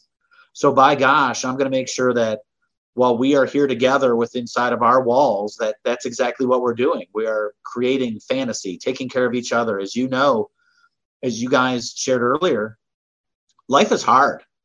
There's days that life absolutely sucks, not enjoyable, not fun, difficult, demanding, depressing, but not when we're together and not inside our walls. Our greatest contribution to each other is taking care of each other. And that's really what I learned beginning at Kings Island, that it's truly people first, everything else will work out. If you truly just take care of human beings, love on human beings, by human beings, for human beings, everything else will come with it. And that's the life lesson that I working for Kings Island, and then taking those learnings to Schlitterbahn, and again here at Six Flags Fiesta, Texas. That's great. And, you know, again, it's been 20 plus years, but I do remember many aspects of that day at Kings Island. I remember riding flyers for the very first time. And again, I know it's sort of against the rules, but snapping the cables back when you could, which was they're great. Experience. Oh my gosh, that's what you're supposed to do. Yeah, no, oh my, and again, those three guys, they showed me, Andrew, you're going to learn how to snap the cables. And I'm like, what? Snap the cables? Because that makes it, anyway, it was an amazing, and I snapped them, and you know, yeah, you can't do that anymore, except at Knoebels, pretty much, which I did last summer when I went there for the first time. I snapped the cables again. It was like being back at Kings Island 20 years before, but again, it just had a magical day. And yeah, I one of the things I remember about that day is the operations were great. And it felt so comfortable, but it felt like the people really were a big reason why it was different that day. It was such a great customer service experience. Meeting you was one of that aspects, but many others as well. The La Rosa's Pizza, which is amazing, a absolute treasure for Kings Island, some of the best theme park pizza you'll ever have. And everything it was such a magical day. And I really had never had a magical day, something like that, at a regional park. That was my first experience with that. And and thank you for being part of that team and helping, make those days at Kings Island so great. And again, another reason why I cannot wait to get to Fiesta, Texas, to see how your touch has affected that park. And I see it in the photos and the rides you've done and the updates and the theming. And, I'm looking forward to it, again, hopefully next summer.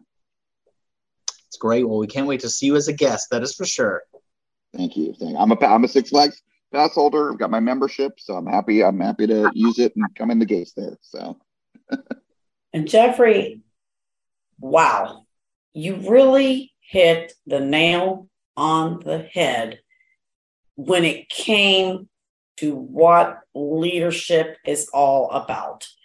I told you previously when we were talking that I'm a school teacher. I've been teaching now for 24 years, and the work I do isn't easy. I'm in an inner city school, very high at risk student population, lots of trauma within the student population. And a lot of the schools in our area are not succeeding. When I started at my school, I've been there at this particular school now for 19 years. It was one of those schools that wasn't succeeding either. I mean, honestly, it wasn't safe for students. It wasn't safe for adults. It was, just a scary situation all the way around. And I've been a part of a team that has stayed the course, and we've made our school a destination school, where there's a waiting list. And we don't have a different student population now. There's no certain sort of application process that's different, from the rest of the public schools in Jefferson County Public Schools. It's an equal playing field. So, when our superintendent comes to visit out of the 95 elementary schools in our district, it's like, what makes this school different?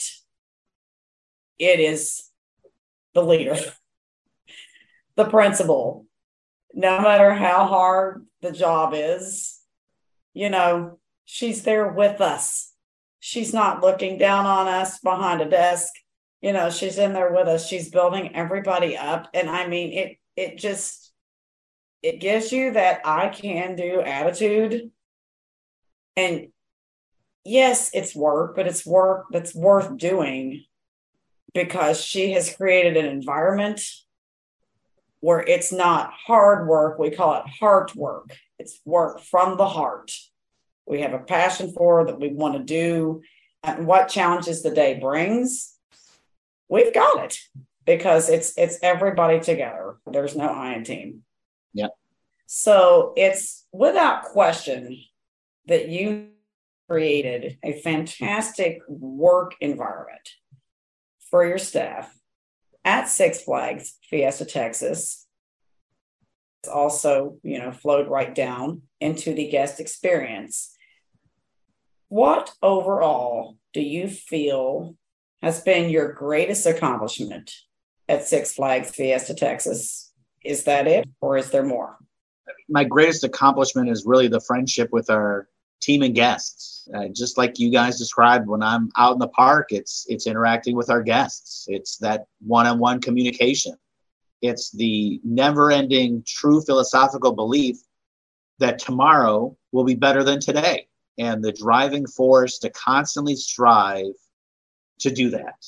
It can be exhausting, but at the same time, it's wonderfully exhausting. And the team knows that not only we assess where we are today, but more importantly, where should we be? But even more importantly than that, where could we be?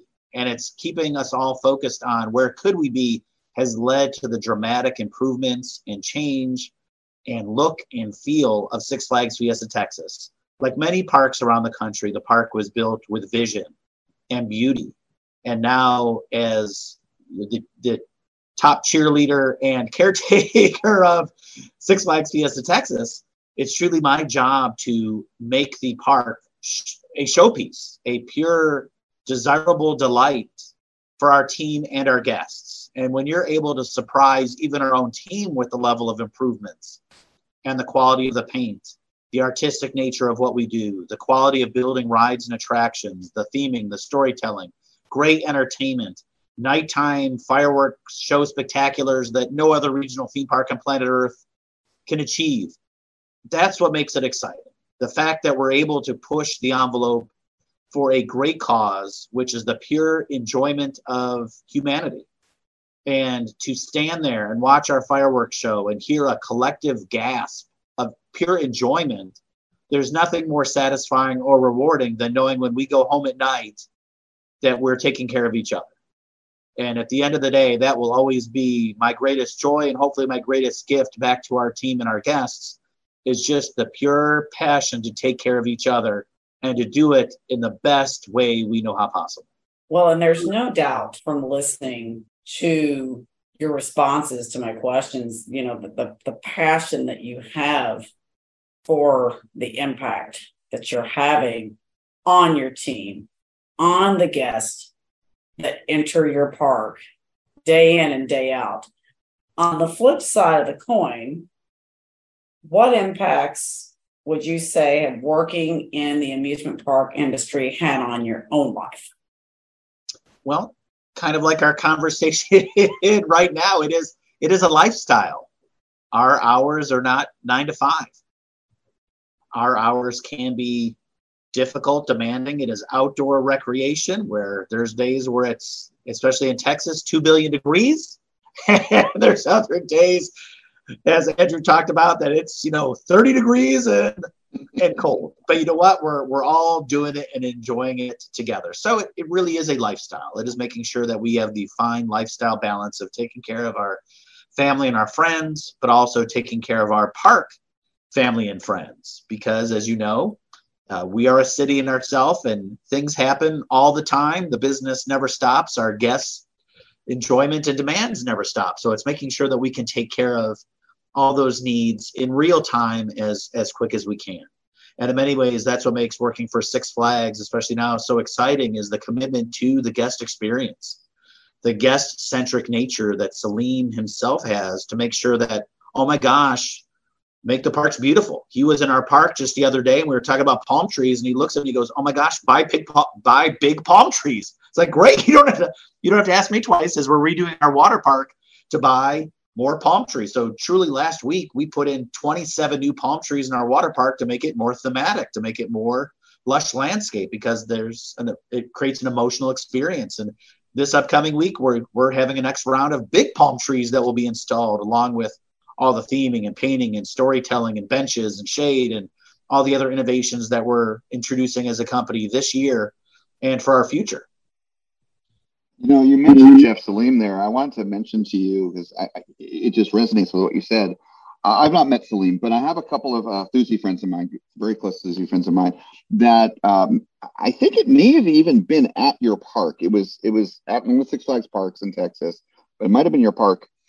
and they met him. He was walking the park, and they talked to him for quite a few minutes. And I think they said something about that he appreciated that they were enthusiasts and he wanted to talk to them. And what my friend said is, they said, Salim gets it. And that really struck me. And what you just mentioned there, you talked about the palm trees. Salim's like, you don't have to ask me twice, get them. So it really sounds like he wants to make things happen in a good way. And he wants to help the park. He's not just looking at the bottom line. He's not just looking at, trying to make more money, or he wants to improve the experience. Would you say that's the case? It absolutely is. I mean, the guest-centric nature that he has and the passion for taking care of our guests is unsurpassed. When I'm walking around the park with Salim, it is not unusual that we'll just sit down at a table and talk with guests for not just, oh, how are you 1 minute? I mean, it's meaningful conversations about what do you like, what do you not like, are you here with. And so, for example, the last time he was here, we talked with a mom that was working on her laptop. She was by herself working. The kids were in the park, and we just sat for probably 20 minutes to 30 minutes talking about her. And from that, the idea of a nicer VIP lounge space, was created. And we're getting ready to open a really cool concierge feeling VIP lounge, Coca-Cola VIP lounge in a few weeks. But just guests and calling guests and walking around the park and saying, oh my gosh, do you believe you need more benches?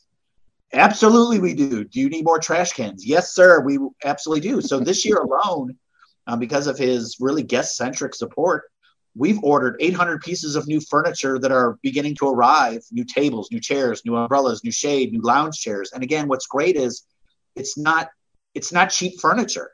It's let's get the nice furniture. Let's get lounge chairs for our water park that are actually the cloth, fabric, comfortable lounge chairs. Get them where they're themed.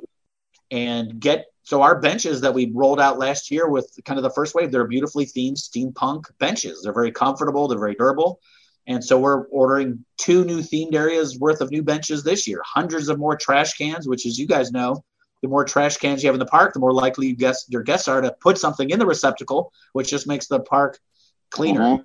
Plus umbrellas and shade and just tons of other amenities that we're adding that, I'm sure you guys have seen as well. But to have that level of guest-centric of, hey, let's do it right, let's do it big, and let's do it where our guests see it. Let's make it where it's noticeable to our guests. So we've, from repainting and redecoring and adding new statues and monuments and creating custom turtle sculptures that are going in our water park.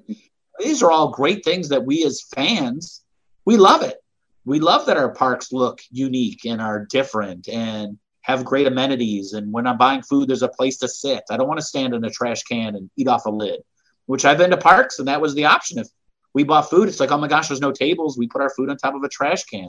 Like, we know we can do better than that. We want to do better than that. It's fun to have that level of support to really make our parks exceptional places for our guests to come and enjoy. That's fantastic. Wow. Nice.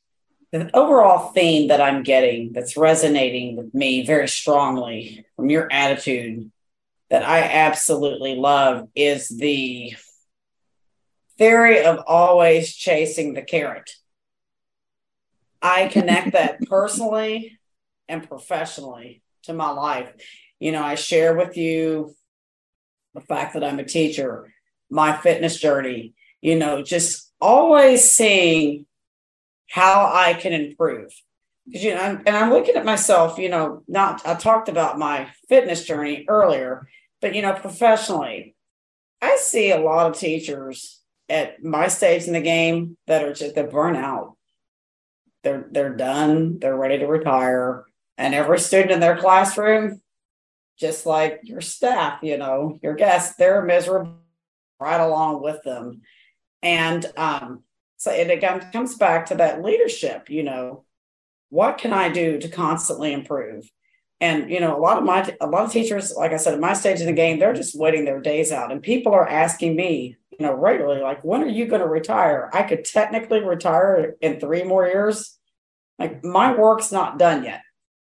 When I feel like there's no more to learn, no further that I can go with this, no other ways to improve, then I'll know when my work is finished.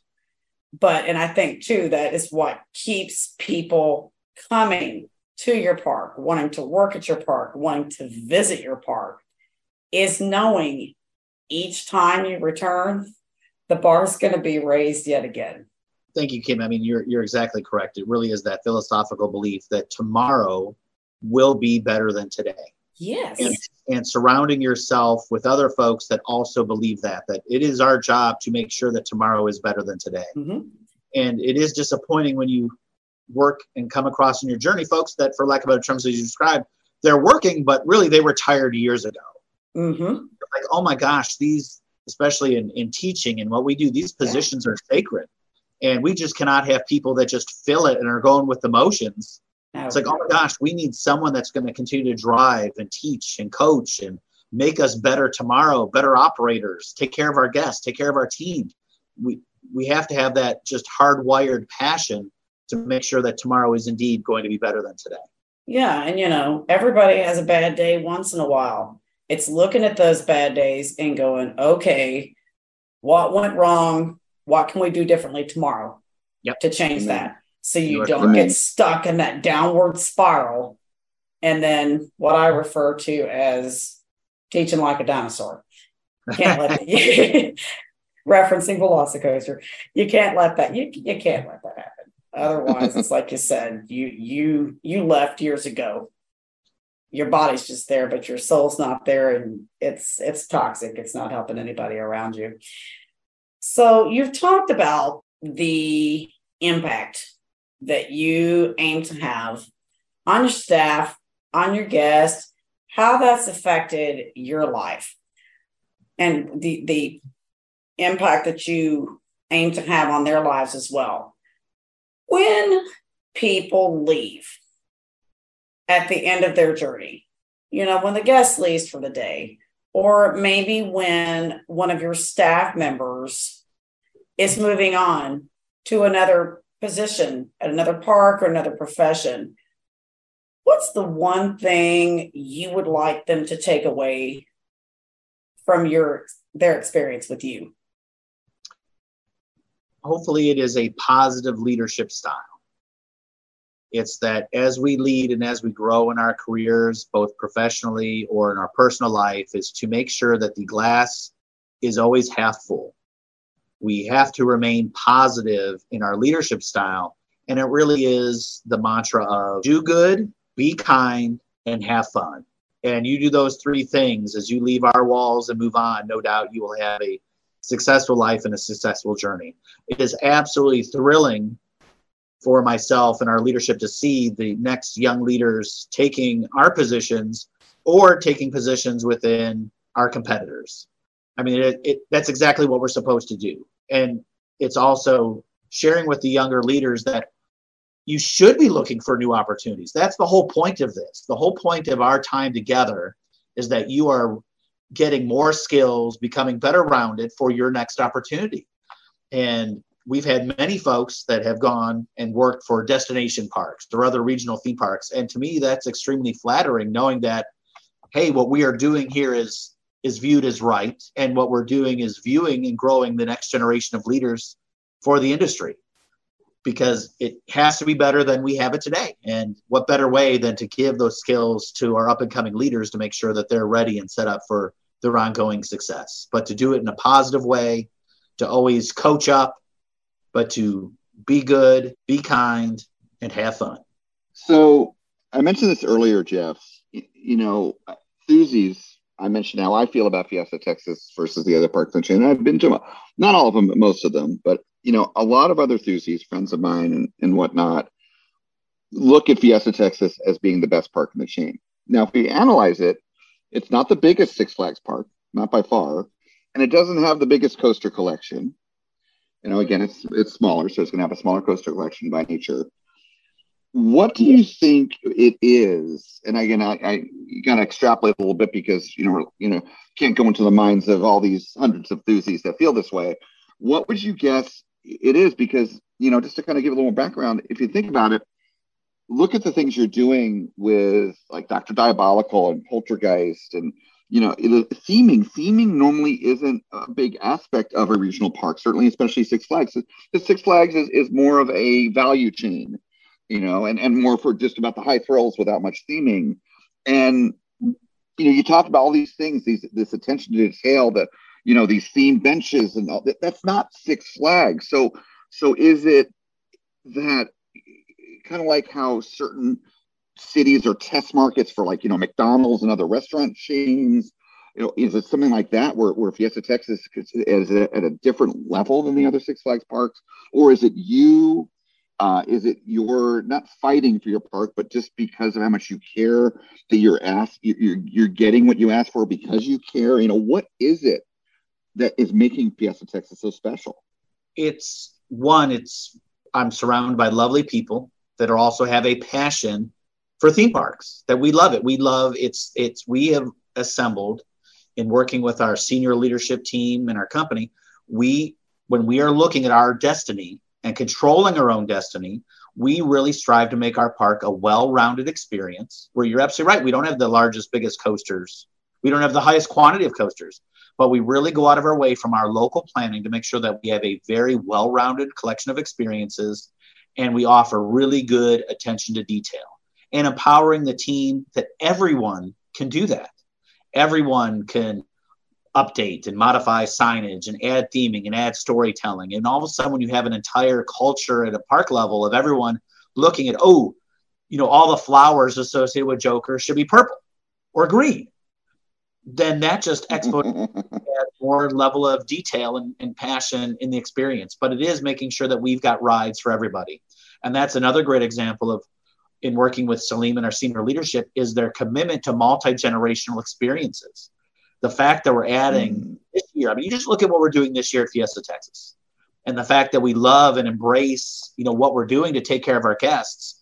We have planned and asked for and have worked towards our new Coca-Cola VIP lounge, our brand new E6 esports gaming facility, which, as far as we know, is the first of its kind at any theme park on planet Earth. The fact that we're getting a brand new, first of its kind, multi-generational kids coaster with Kid Flash, the first single rail coaster dueling racing with the Aurora light package, first of its kind. We're in the process of repainting our entire kids area. The water park is all being rebranded to Hurricane Harbor. We're adding 7 new kid slides, again, multi-generational versions of our bigger slides. So kids that want to eventually ride our big tornado attraction, well, we're building a small tornado attraction that mom and dad, grandma and grandpa, every age can ride the small tornado, and then they get a little bit older, now they can ride the big tornado. And other slides like that. All new theming, all new storytelling, all new paint in the water park, painting all the slides, adding the new landscaping. We're adding a brand new go-kart experience this year, which is also more of a game. It's more of like riding in a video game, that when you're driving the track on these new electric cars, you're collecting points, you're collecting coins, you're racing against each other. You've got a booster feature to pass other folks. You can change in your coins to get other boosters. You hit an oil slick, your car comes to a screeching stop, everyone passes you. It's a much more immersive, multi-generational experience, in addition to the 800 pieces of new furniture, all the new landscaping we're putting in, the fact that we're painting and scrubbing and cleaning light poles and rails, and you name it. It's just that broad nature of the experience that all those touch points add up. All those small details create a much larger picture of critical mass that it just makes you feel good. And what I love about our enthusiasts, they can actually clearly articulate in our language that. But for our general guests, the greatest satisfier that we have is like, oh my gosh, the park looks great. Your park was so clean. The restrooms look good. The restrooms smell good. It's all those small attention to detail, as you know, that just at the end of the day, like, that was just fun. It was effortless. All the friction points are gone. You were able to get in nice and fast and quick and easy. And the way we open our gates and modify the park and make sure that from the time you arrive on property to the time you go in, there's no waiting for security. There's no waiting to actually get it through the turnstile. It's all those things that just make it, you're like, oh my gosh, I can't wait to do it again because it was fun. Wow. I had no idea half the things that you guys are doing this year. I had not heard about those. That's crazy how much you're doing. Wow. All I got to say is keep it up, and you're just getting me more and more excited to come back there for my next visit. So, yeah. And you couple all that with our new events. Throughout the entire year, we're adding new Flavors of the World Food Festival. Right now, we're doing Viva la Fiesta, which is a big San Antonio event with entertainment and fireworks. And if you haven't seen our 360 fireworks, go to YouTube and watch our 4th of July or New Year's Eve fireworks, where the entire Corey Wall is lit up in fireworks from Wonder Woman all the way to the Iron Rattler. We're blasting the entire Corey Wall, and it's all those types of events and multi-generational experiences that hopefully will just continue to make Six Flags Fiesta Texas a really great place to work and play. Great. You were talking about those details. One of the things that really jumped out at me, that stood out from my experience as a guest, you were talking about, not having to wait in a line, the lines moving. One of the highlights of our trip was the team over at Iron Rattler. I mean, I love Iron Rattler. It is the most unique RMC I've been on. I've been on 13 RMCs so far. And that one just really struck a chord with me. But what was absolutely fantastic, I mean, not just at Iron Rattler, but going around the park, the operations there were just incredible. And Iron Rattler, we literally were able to sit on the train. They had operations moving so fast. They would let us switch out rows. I mean, as many times in a row as we wanted to ride. And I mean, they're happy to do it.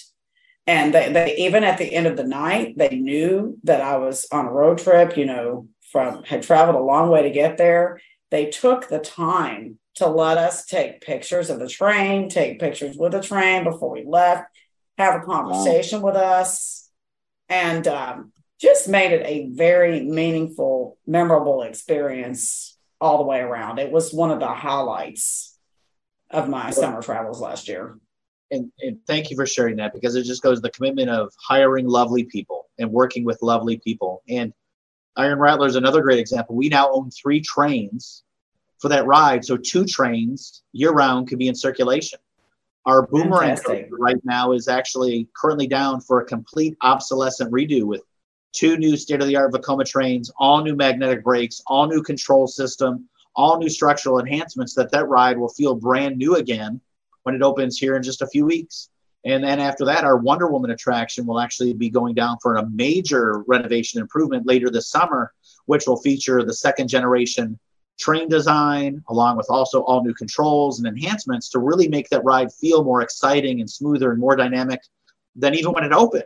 So to have these types of levels of investments to really just make the rides, everyone work hard for us, everyone to be spectacular, and everyone to, as you said, when you get off Iron Rattler, it's like, oh my gosh, the trains are great, the ride profile is great, the team is great. It just makes the whole experience that much more magical and world class. And I'll tell you what really stood out, a lot of parks at the end of the day, when you do those last train rides, they all want to go home. They're rushing you out of there. I mean, they actually stopped. They were asking me questions. They wanted to talk to me. I mean, it was like there was an actual genuine interest in talking to me as a person, not just hurry up and get out of here. It's 100 degrees. I want to go home. And that's just not an experience you get at every park. Yeah. No. Yeah. Jeff, you mentioned that your Boomerang is getting some refurbishment and updates. You mentioned the new trains, or new train. Is it getting the vest restraints as well? It is. So it is going to the latest and greatest. Nice. So the ride originally opened in 1999. It is the most ridden and loved on Boomerang in the Six Flags system by far. And Andrew, we actually bought 2 trains. We bought 2 trains for our Boomerang, both brand new state of the art. Spare. So this way, unlike before, when we were doing our 6 to 8 week maintenance downtime, the ride was dark. Now the ride will always be in circulation for our guests. So to add more ride capacity, which again has been great. So we've been able to do that in Boomerang. Iron Rattler has another train. When we ordered Cliffhanger, we bought Cliffhanger with 4 trains. So this way it can run 3 trains year round. And now doing that, I mean, these are things that traditionally you would not expect from Six Flags. These are things that really are No, not all. For the quality of innovation and to keep the big toys running in very high fashion, which is great. And the ride, the new trains look sleek. They're spectacular. The vest restraints are comfortable. The new mag brakes. I mean, our maintenance team is cheering over the mag brakes because we, like a pit crew, had to spend lots of time and energy calibrating, replacing the brakes, the old friction brakes, because of the wear and tear on them when a train is coming in at 40 miles an hour backwards. As you can imagine, there's lots of things are grabbing. Now that just goes away because nothing ever touches. They're all magnetic brakes. Our operations team with the whole new control system, it's going to save us. We're going to be able to give more riders per guest. It's going to be a more comfortable, enjoyable, thrilling ride. It's going to have a broader appeal because of the vest restraint. Our maintenance costs are going to go down on the ride. The uptime is going to go up on the ride. Our operations team is going to love it because of just we're able to continue to check fast and get high capacity.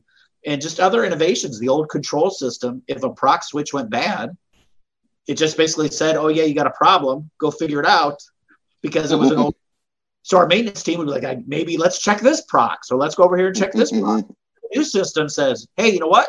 It's that proc that is bad. So instead of spending and trying to troubleshoot and figure out, yes, now the system actually says, hey, this is where your problem is. Go change that proc, reset, you're good to go. So just, again, more uptime, more rides per guest, more guest comfort. You really see that throughout the whole park, and the Boomerang is just another great example of that innovation. So, Jeff, I have to ask, because I know to some degree the Six Flags parks are treated kind of as individual business units, like you're a park president of that one park, and you're talking about all these things, I'm not going to rename them all, but there's so many things you mentioned here today: the e-gaming, the benches, the go-karts, the upgrades to these rides. That all costs money.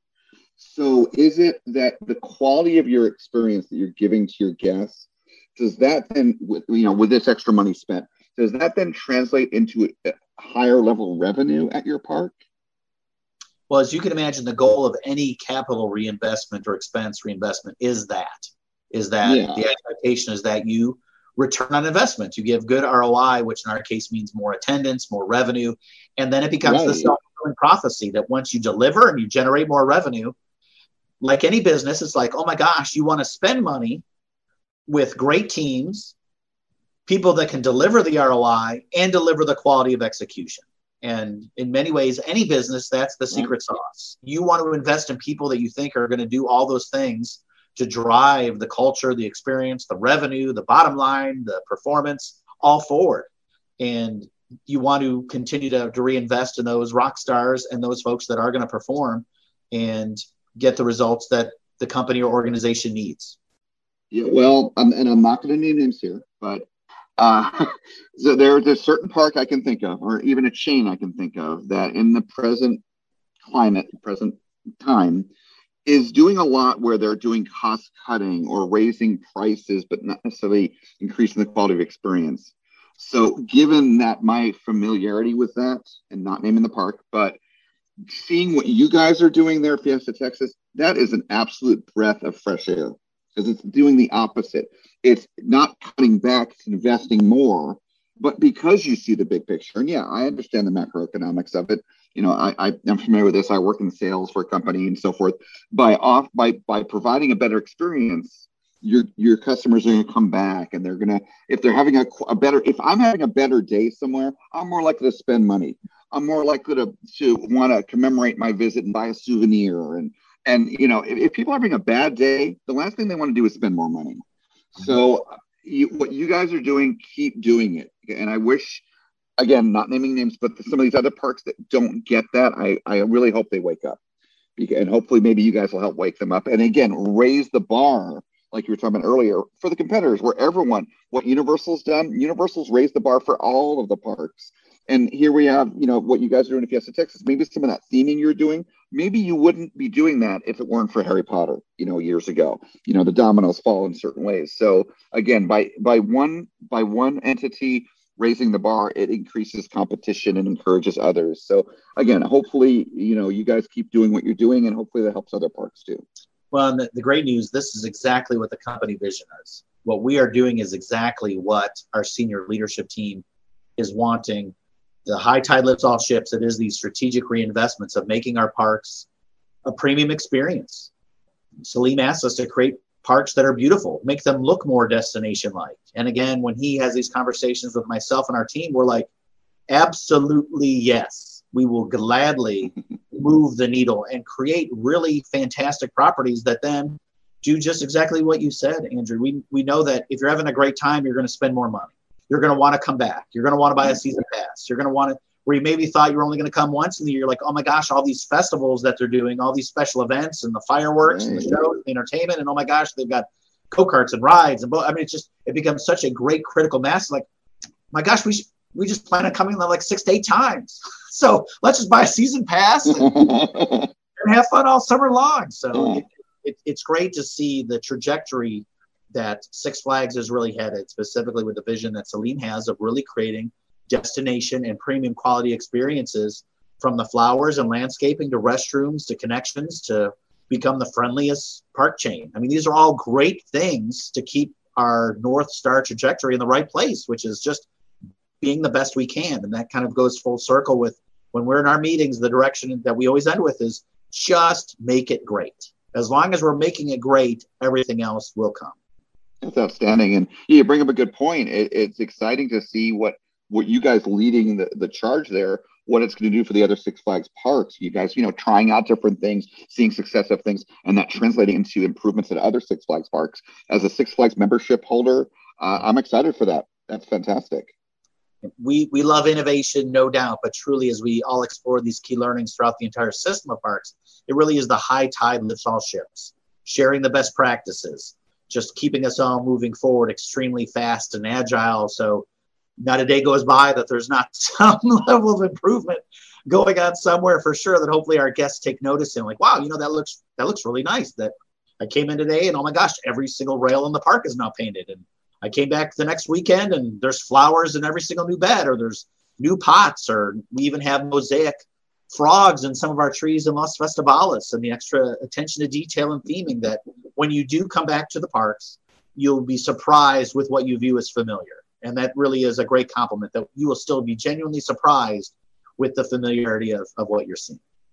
I think what you're doing for Six Flags Fiesta Texas is really paving the path for the future. Because, as enthusiasts, a lot of the conversations are always, around what are the new, biggest, best, record-breaking, most thrilling coasters going to be. But in reality, if you want your park to grow, withstand, changes over time, you have to attract different audiences of all ages and stages and appeal to everyone.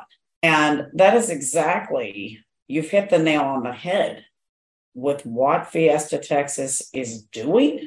So just keep doing what you're doing, because, as an enthusiast, I'm already wanting to return, but this is, families that want to go with young kids, older people, people that just want to go enjoy being in a park. It's a place that everyone's going to want to go. And like Andrew said, I just really hope that this travels throughout the entire Six Flags chain, because you all have definitely got a great thing going. Well, it is that multi-generational commitment, no doubt. The fact that we sometimes forget as thrill seekers and fans that our new Kid Flash for our younger guests is their version of King to Ka. Yes. That is a big, super thrilling, most exciting attraction. And any parent knows the pure joy is taking your child on a ride and watching the joy through their eyes. Very similar to what Andrew was talking about with going to parks, with fellow first timers, that you're their guide, and you get to relive the newness of the experience through their eyes. Absolutely. And that is exactly what we try to do on a daily basis. But sometimes as enthusiasts, we forget that not everybody wants to go on King to Ka. Mm-hmm. Not everybody wants to go 250 miles an hour, but you know what? A train ride through a tunnel and waterfalls could be just as thrilling as Kid Flash, as our airplane rides, as drop towers. That it's all relative. The thrill scale is relative. And where we can fall or lose our focus is when we forget that thrills are different for everybody. So that's why shows are important. Entertainment is important, because for some folks, a live entertainment production is as enjoyable and as thrilling as a 120-mile-hour launch is for us. Yes, absolutely. Riding our gully washer, our Raging River Rapids ride. And that's why our log flumes, all of our rides, we've kept them all. We've loved on them all. We've created very broad, well-rounded experiences, because those are thrilling for large majorities of our guests. And we've made sure that, kind of to Andrew's point, we've kept a very well-rounded experience so that there is thrills for all ages, thrills for all skill set, thrills for all lifestyles. It is that really rejuvenated focus of a multi-generational experience. And just with the things I mentioned, you can see how we are, regardless of who you are, hopefully we're creating some new experience this year. They're like, oh my gosh, esports, I love video games. And I don't know if you've seen the renderings of our new esports facility that opens in a few weeks. But it is, again, it's thematic. It's visually stunning. Even if you don't want to play games, you can go grab, I know this was pricey, but there's a bar inside. You can go grab your favorite adult beverage. We've got wireless charging stations in there. You can just enjoy the feeling and the air conditioning. Directly above it is the Coke VIP Lounge, where, again, if you want to get a specialty sandwich, if you're a Diamond member, you have free access to it. If you just want to chill, relax. We've got our wait times up there, so you can actually see the ride wait times. We're in the Coke VIP Lounge. It also has its own full service bar, its own restrooms, really creating these high-quality spaces that traditionally regional theme parks haven't. And it's really exciting to be in the forefront of this innovation for our guests and really for our fans. You know, awesome. And it's something enthusiasts really need to think about too, is you've got to keep the little people wanting to come back. You've got to keep the families wanting to come back. Absolutely. If you want to keep being able to build the big stuff, the people have to keep coming to the park and building the capital to make that possible. And you all are doing and you're off the radar job as far as I'm concerned at this point in time, with really reaching across all ages and stages, every interest when it comes to coming to a theme park, making it totally immersive for anyone that walks through the gates. Which is really fun to be a part of. And there's no doubt when I look this summer at Kid Flash, I'm sure there's going to be lots of big kids on there. Just because the nature of the ride experience is just going to be cool regardless of who you are. But I'll be one of those big kids when I get back to the park.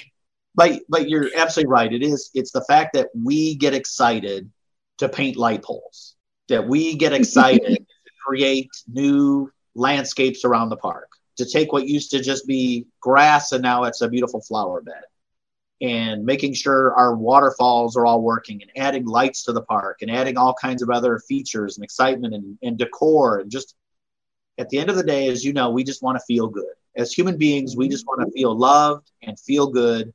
And we have a unique opportunity by creating theme parks to do just that in our space. That you come in and you feel loved and you feel appreciated and valued, and you're part of this much larger experience that hopefully just makes you feel good.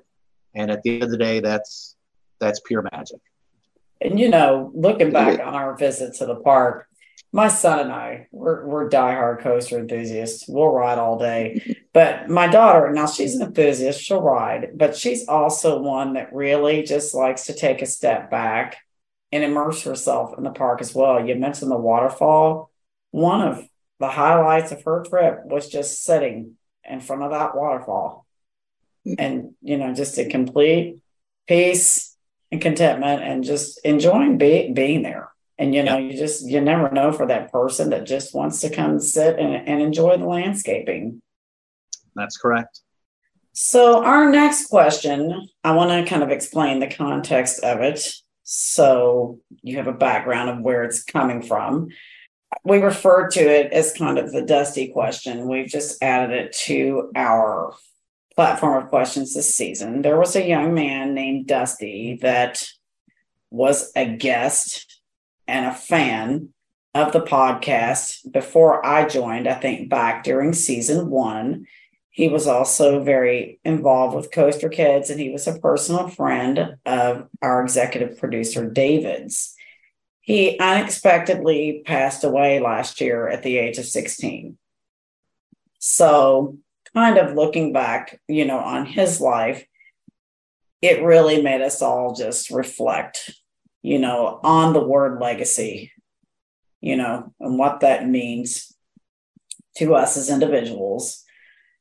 Thinking about your legacy, how would you like your family, friends, and colleagues to remember your life once your days on this earth have passed?